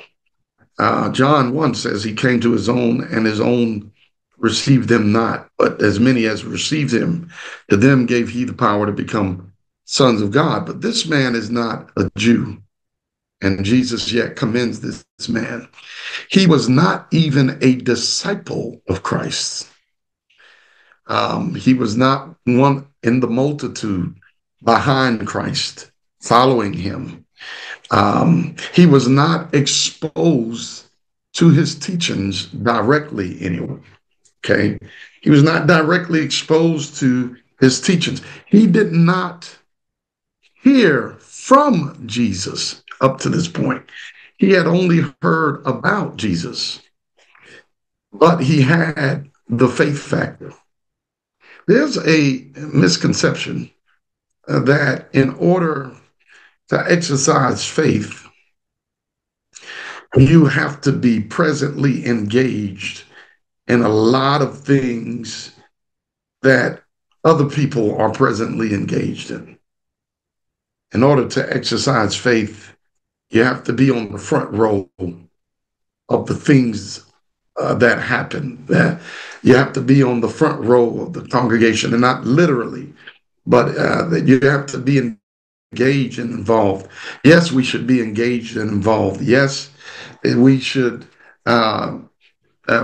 be part of our fellowships, and yes, we should be active, and yes, we should be present, and yes, we should be involved, and yes, we should be engaging others and engaging Christ, and yes, we should be busy. But this is very interesting because it shows that faith doesn't become more potent because you're present. Faith doesn't become more potent because you're active. Faith's potency doesn't increase because you're busy. You can be bedridden and faith be as potent as the one who is involved and one who is doing busy work. Faith doesn't need the activity or the busyness of its holder for faith to be potent. This man was not even as connected as others. He was definitely not as connected because he wasn't even part of the group who Jesus was sent to first. He wouldn't even qualify to be one chosen as an apostle in the book of Acts because he didn't follow Jesus from the time of his baptism to the time of his ascension. He would have been scorned by some of the upper echelon of Jews because he was an employee for the Roman government. And many of them had issues with those who worked in Roman government, except to say that this man had a heart for the people of God. He had a heart for God's people. He was kind to God's people.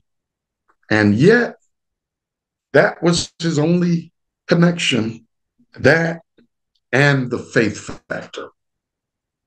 I want to say this because sometimes faith is appraised by busyness, and sometimes faith is appraised by activity, and sometimes faith is appraised by presence at everything and involvement.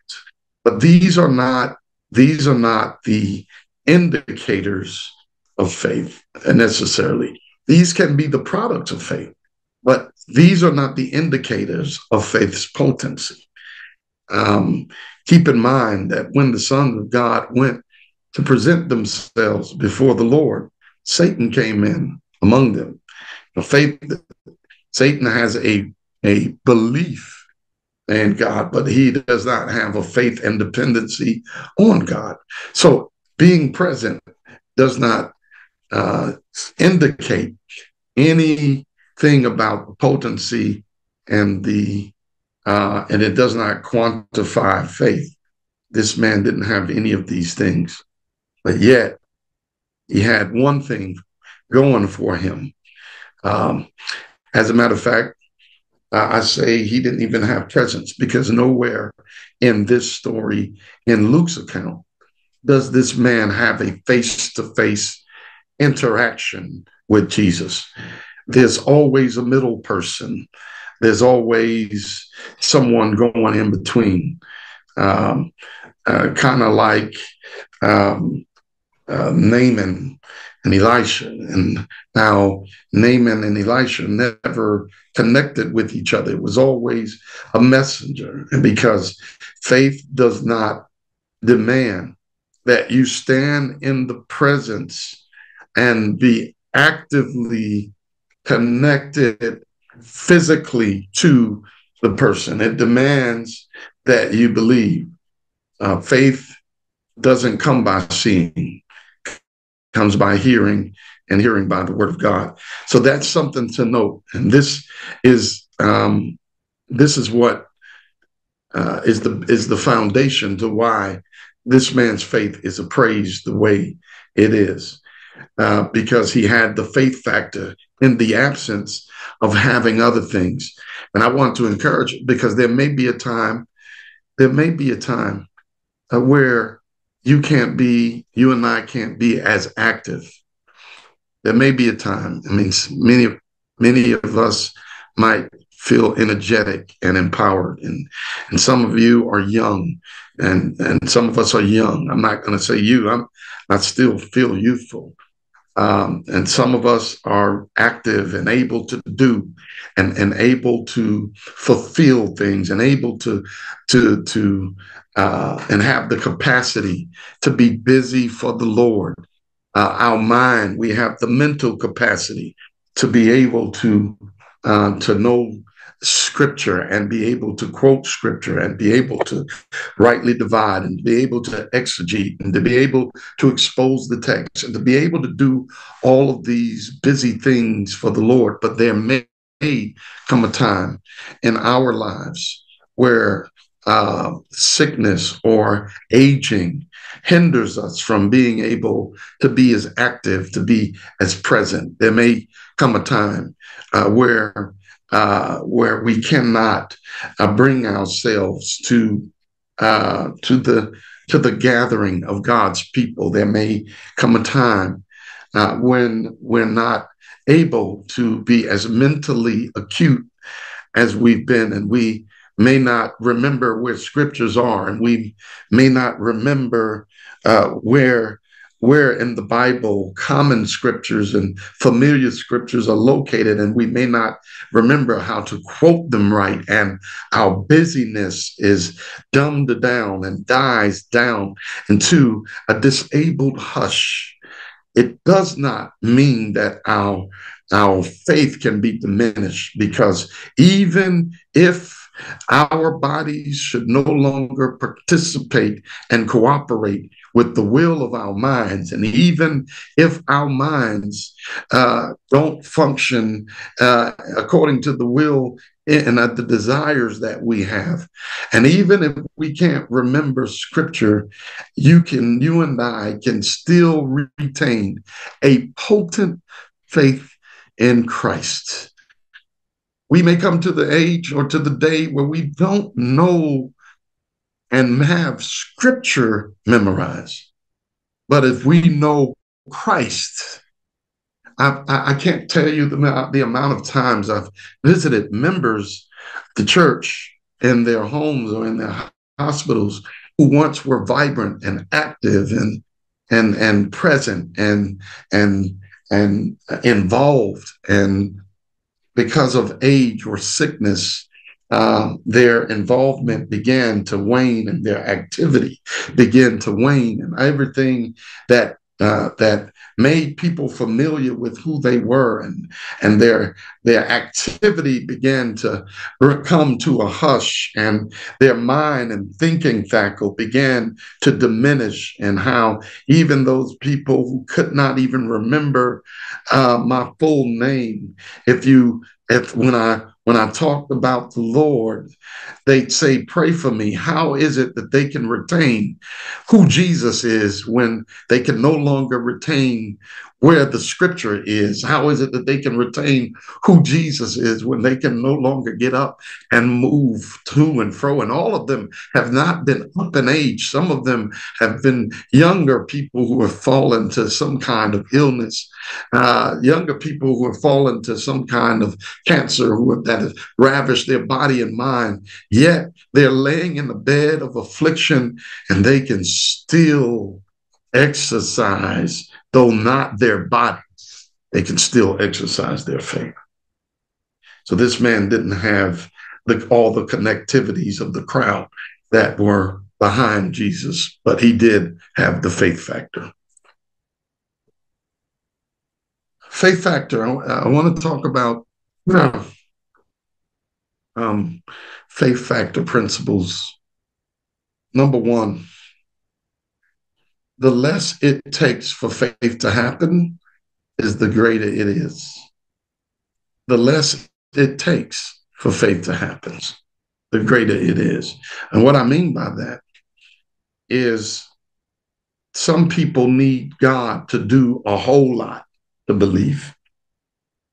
But the potency of faith is in our propensity for faith to come by hearing. For faith to come by hearing. Jesus would do miracles and say things like, "Blessed are those that don't see and believe." Why? Because that faith is a potent faith, because it just takes a word. So the less it takes for faith to happen is the greater it is. And in our lives, sometimes, we need we need God to do it again and do it again and do it again and do it again for us to really believe. And for some, if God said it, and if God said he would do it, and being familiar with his promises, we believe that. And so as our faith grows and our faith becomes more potent, what happens is it takes less for our faith to exist, because one, we learn to trust him because of knowing who he is, and he doesn't have to heal us for us to know he's a healer. He doesn't have to deliver us for us to know and trust that he's a deliverer. The less it takes for faith to happen is the greater it becomes. And that faith becomes great, not based on external maturity, but spiritual infancy. And I'm not talking about infancy as an immaturity, but Jesus talks about having childlike faith. And the Bible talks about having childlike faith, not like Paul talks about it when he says, you should be eating meat, and you still are babes. Not like that, but the nature of a child, where it doesn't take a lot to happen for children to believe. It doesn't take just a word from daddy, a word from mama. I'm coming to pick you up after school. Okay. Not, are you sure you're coming? Not, should I make who's going to come get me if you don't? But I'll be there to pick you up after school. And okay is the answer. And not only is okay the answer, but after school, there's a tiptoe anticipation to see mama or daddy or grandma be there. Why? Is it because she did a miracle before she told me that? No, because she said it. And so the faith factor, the less it takes for faith to happen, is the greater it is, because faith should only come by hearing. True faith and strong faith comes by hearing, and hearing by the word of God. God shouldn't have to do it over and over and over again. Faith factor 2. Faith is an acknowledgement of Christ's power and person. Okay? Power and person. Now, this man, and I'm going to go back. This man, and I put these highlights there because I want to distinguish some things. Faith is an acknowledgement of Christ's power and his person. Now watch this. His person, right? Who is Christ in the eyes of this man? This man sends messengers, and in verse 6, they call him Lord, right? They call him Lord, at relaying the message of this man. The man says through his messengers, Lord. He acknowledges that he's just not some man I've heard rumors about. He says, Lord. Now, that's a humble position, and that humility comes at the cost of acknowledging the person of Christ. And then he says, I am not worthy of such an honor. You're coming here. I'm not worthy of such an honor. I'm not even worthy to come and meet you. Now, I want you to look at how that contrasts to the Jews who came and who he sent.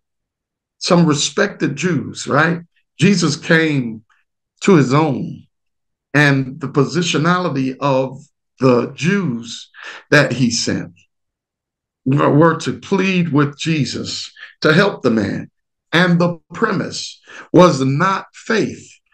The premise was help this man because he deserves your help. Why? He loves the Jewish people and even built a synagogue for us. So their highlight was what he did, and there was nothing wrong with that. But the man's attitude, while they postured the man as to be one who deserved it, the man himself, in acknowledging the person of Christ, recognized that he was not worthy. They said he's worthy. He said he's not. They were looking at his status and the things he did to help the Jewish people and to build a synagogue. They were looking at the church building he built. They were looking at the synagogue he helped them build. They were looking at the contribution he made. And based on that, their appraisal was that he was worthy. This man's appraisal of himself was that he was not worthy of Jesus to come to him. Neither was he worthy to even come and meet Jesus. This humility was an acknowledgement of Jesus's person. He feels unworthy, not because of simply his own sinfulness, but the magnitude of Jesus's person. And now, not only is it an acknowledgement of his person, but also his power. This right here, he says, just say the word from where you are, and my servant will be healed. Now he's acknowledging his power. I heard about you, but I believe what I heard, so much so that I'm acknowledging that you have power to not even be in my locality. You can do it with minimal proximity to me. I'm acknowledging that you have the power to do it. And the reason why I know you have the power, and that's both authority and ability here. And I know you can just do it with a word. I know you can do it because I too am a man of authority, and I can send my officers. I know what it's like to be sent. I know what it's like to send. And perhaps in his mind, he could have thought he would send somebody to do it. But I don't believe that's the case, because Jesus appraised this man.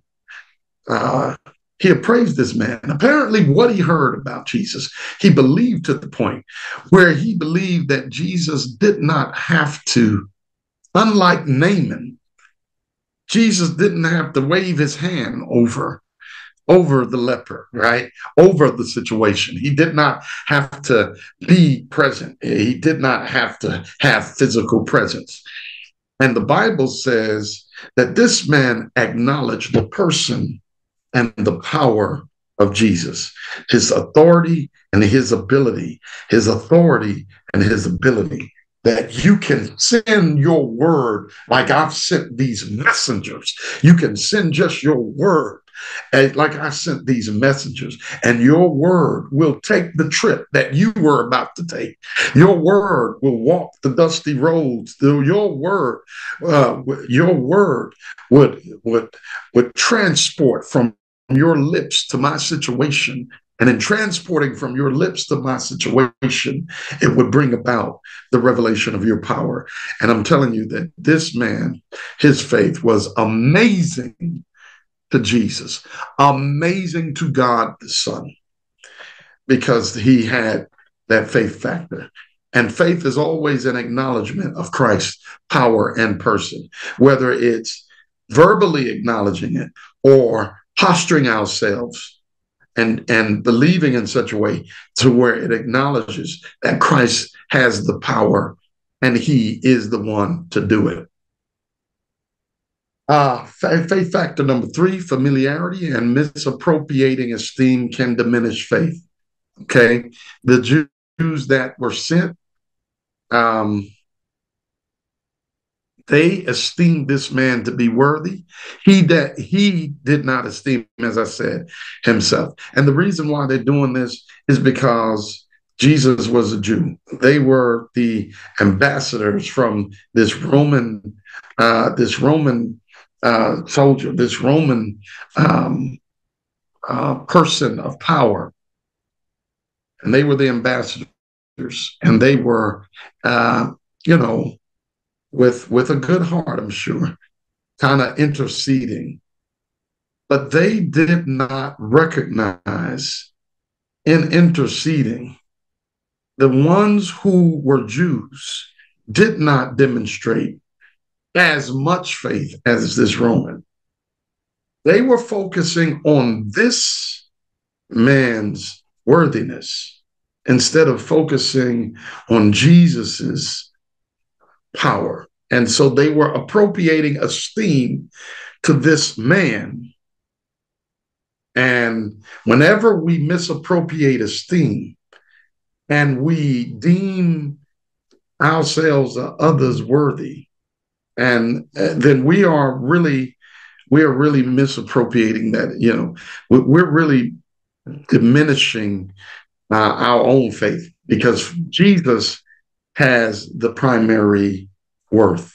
Jesus has the primary worth, and so whenever we think we're worthy, and whenever we think we deserve it, and then we make Jesus and we make God a debtor. And it doesn't take much faith to get what somebody owes you, to feel like you're owed this, so God is going to give it to me. It takes greater faith, and it takes more stronger faith to know that there's nothing about you that deserves it, to understand that there's nothing about you that's worthy. But I'm going to trust you, Lord, and I'm going to trust not only your power and your person, but I'm going to trust your grace. I'm going to trust your grace. I know I'm not worthy. And then finally, faith, it should say faith factor 4. The greater your assignment is, the greater your faith must be. The greater your assignment is, the greater your faith must be. And I'm almost done here, but I want you to see something. Jesus just publicly appraised this man's faith. He appraised it not based on just the statement, but even on his own amazement. The Son of God amazed. The amazing Son of God amazed by man, a man's faith. A man who, as I said, was not a Jew, was not in the busy work of those who were within closer proximity to Jesus. But yet, here's something very interesting. Matthew has these records, these recordings, these historical accounts in Matthew about these times when Jesus is with the creme de la creme of his followers, the 12, and even the multitude of followers. And he makes this statement that keeps popping up. And if God cares, Matthew 6:30, he makes the statement to his disciples and the multitude on the Sermon on the Mount. And he's talking about God's care for them. He says, and if God cares so wonderfully for wildflowers that are here today and thrown into the fire tomorrow, he will certainly care for you. Why do you have so little faith? He's talking to Jews. He's talking to the multitude. He's talking to the people who were his disciples. He's talking to the people who were busy around him. He asked them this question: why do you have so little faith? Watch this. Matthew 8:26. He's talking to the disciples in the storm. Jesus is sleeping on the very boat with them, right? On the very boat with them. He says, why are you afraid? You have so little faith.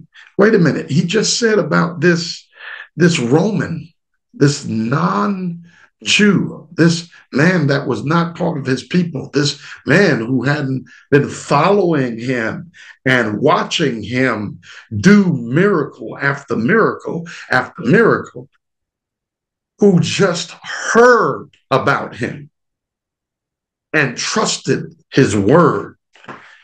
He just said that this man, he hadn't seen that faith in all Israel. And yet These men who had walked with him and were following him and watched and had front row seats to his power. He keeps saying this thing too. Why are you afraid? You have so little faith. Then he got up and rebuked the winds and the waves. Then in Matthew 14:31, Jesus immediately reached out. And this is when Peter was walking and then sinking on the water. Now, I know we would have appraised this differently. We would have appraised this differently because Peter at least had the wherewithal to step out of the boat and walk on water. And we probably would have said that Peter had stronger faith, especially if we had stayed back and we were still on the boat. But Jesus gave a different appraisal. Yes, Peter got out of the boat. Yes, Peter said, if it's you, let me walk on water. But watch, even with what Peter did, distinguishing him from the rest that were on the boat, Jesus appraised his faith. It says Jesus immediately reached out and grabbed him. And this is what he says: you have so little faith. The only thing this Roman did was simply hear what Jesus said, or heard about Jesus, and he at no point had front row seats to anything Jesus was doing. He just heard about him and never had a face-to-face interaction with him, and yet saw Jesus as being Lord and himself as unworthy. And yet Jesus, he didn't walk with Jesus. He didn't talk with, he didn't sit down under Jesus and hear his teachings, but yet his faith was appraised as amazing.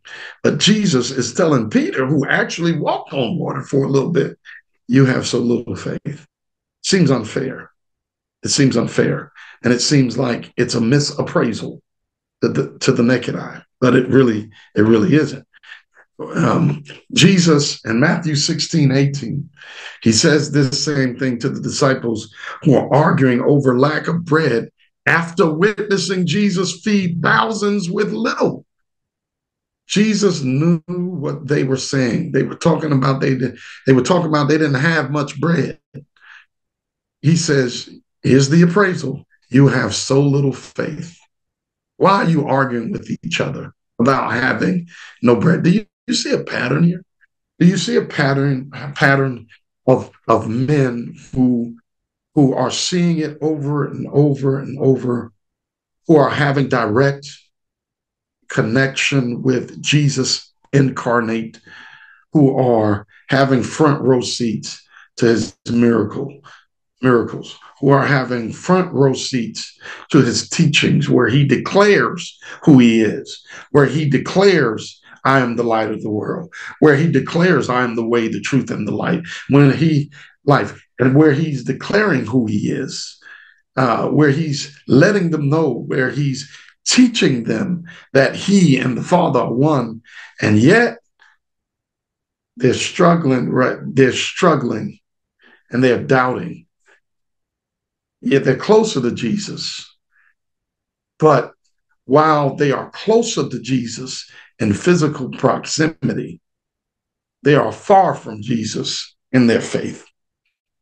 And Jesus kept putting up with them. Here in Matthew 17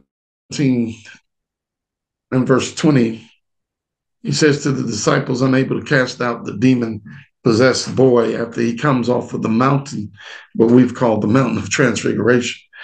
He says, you don't have enough faith, Jesus told him. I tell you the truth, if you had even as small as a mustard seed faith, you can say to this mountain, move from here, and it would move. Nothing would be impossible.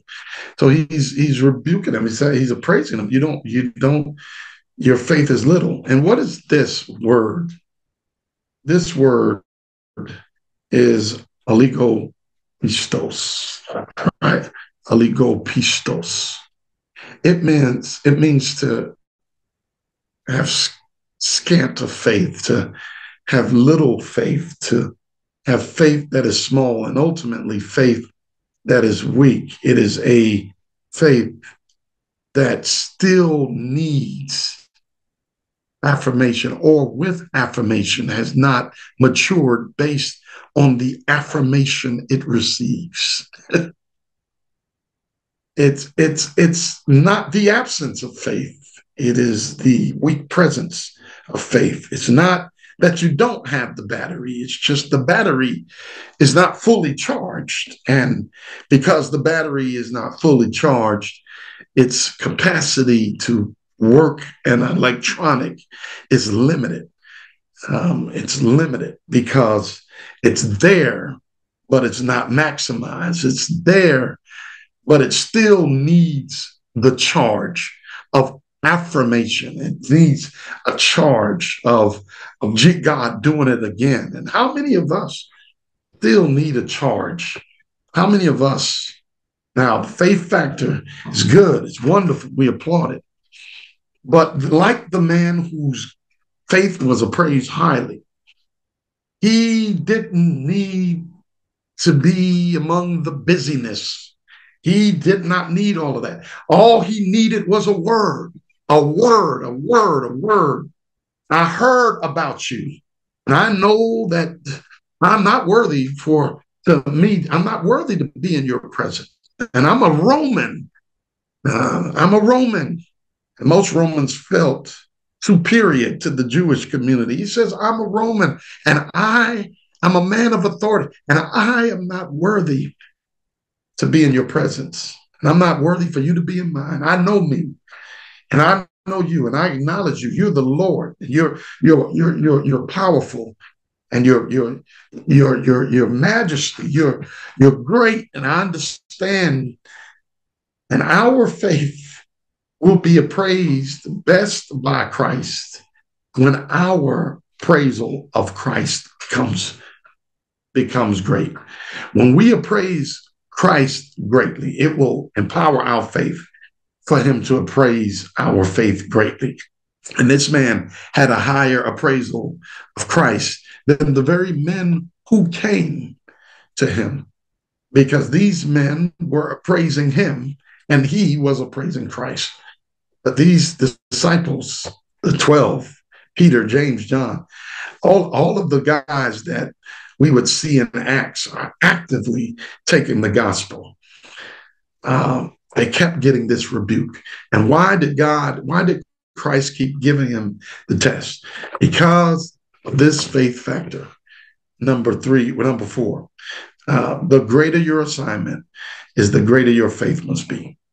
The Roman was not going to carry the message. Okay. The Roman was not going to carry the message, right? He heard about Jesus, but he wasn't going to have the assignment of taking the testimony of Jesus throughout the world. These men were, and Jesus did not want these men to have faith that still needed affirmation when they would preach Jesus to the world. They didn't need these. He didn't want these men to need another miracle to believe in the power and person of Jesus. So their faith had to be constantly tested and appraised and tested and appraised and tested and appraised. I mean, it's like you're driving across the country, and so you get your tires checked, and you get an oil change, and you get your car checked, because the journey is too far for you to get halfway across the country and still need an oil change and still need some transmission work. You need to be fully prepared for the assignment of going across. And Jesus tolerated and kept appraising their faith. So I imagine when Peter, James, and John, and when the disciples were there in Acts chapter 2, and they began to preach after being filled with the Holy Spirit, and they began to go throughout all the world, I'm sure they had their moments when they remember being on the boat with Jesus and being afraid. I'm sure they had their moments when they reflected back to being on the boat without Jesus Jesus, and Jesus walks on the water and bids Peter to come. And I'm sure that these moments of small faith where Jesus affirmed their faith, empowered their moment when they're now proclaiming the word and the will of Christ. I'm sure they would reflect back and remember these moments. And now they would be the carriers of the faith of Christ, his word, his will, and his gospel, after having their faith repeatedly appraised. Okay, here's the last slide. Christ's highly appraised faith that was based on who he is in comparison to who the centurion was, recognized the power he has and trusted him to not be limited in his deliverance, right? He appraised that faith.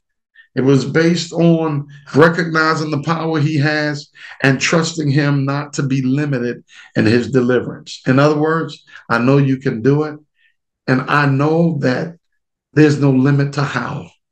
Okay? I need you to walk away with this, that the faith factor, Lord, I know you can do it, and I know there's no limit to how. I know you can do it, and I know there's no limit to how. Because trying to assess the how will sometimes affect the fact that we know he can do it. I know you can do it, and I know there's no limit to how. Lord, I know you can take care of me. And Lord, I'm praying for this job. That's the how. God blesses you with the job, right? But what happens when you lose the job? Sometimes we think that's the only way God can do it. But the faith factor says, Lord, I know you can do it. And I know you're not limited as to how. How you deliver it, I know you're not limited as to how. So that when the job keeps saying no, and the job market keeps saying no, no, no, no, you're not depending on the how. You're depending on knowing that he can do it. He can still take care of you. I don't know, what am I going to eat? Well, I need a job to eat. No, there's no limit to how. There's no limit. I know you can do it, and I know you can take care of me, and there's no limit to how you can do it. And then voila, you look up, you've been without a job for 2 months, and you just keep eating and eating and eating. And somebody said, what's going on? Well, I just haven't been working, and I just kind of been just eating and eating and eating. And that doesn't go together, because if you ain't making no money, how are you eating? How are you gaining more weight without a job? How are you gaining more weight without a job? You're being delivered. You're being, God is delivering you. You're being taken. You're having your needs met without the how, the supposed how of your expectation. And I'm not saying you stay home in bed. I'm just saying that this man's faith was appraised based on recognizing Christ's power, and that he has trusted him to not be limited in his deliverance. I'm trusting you, and I know you can do it. And then finally, the faith factor trusts Christ to write the pages of our lives and add the punctuation without interference from our pen. The faith factor trusts Christ to write the pages of our lives and add the punctuation without interference from our pen, without saying, no, this is the end, and without saying, no, period. No, that period wasn't written by Christ. That period was written by us. That comma was written by us. Jesus says, keep going. We put a comma. Jesus says there's more to come. We put a period. The faith factor that can be highly appraised says, Lord, I know you can do it, and I'm not going to. And I know you're not limited in how. And I know that you can write the pages of my life, and I'm not going to interfere with what you can do in my life. And that's all I have. I hope this blessed someone.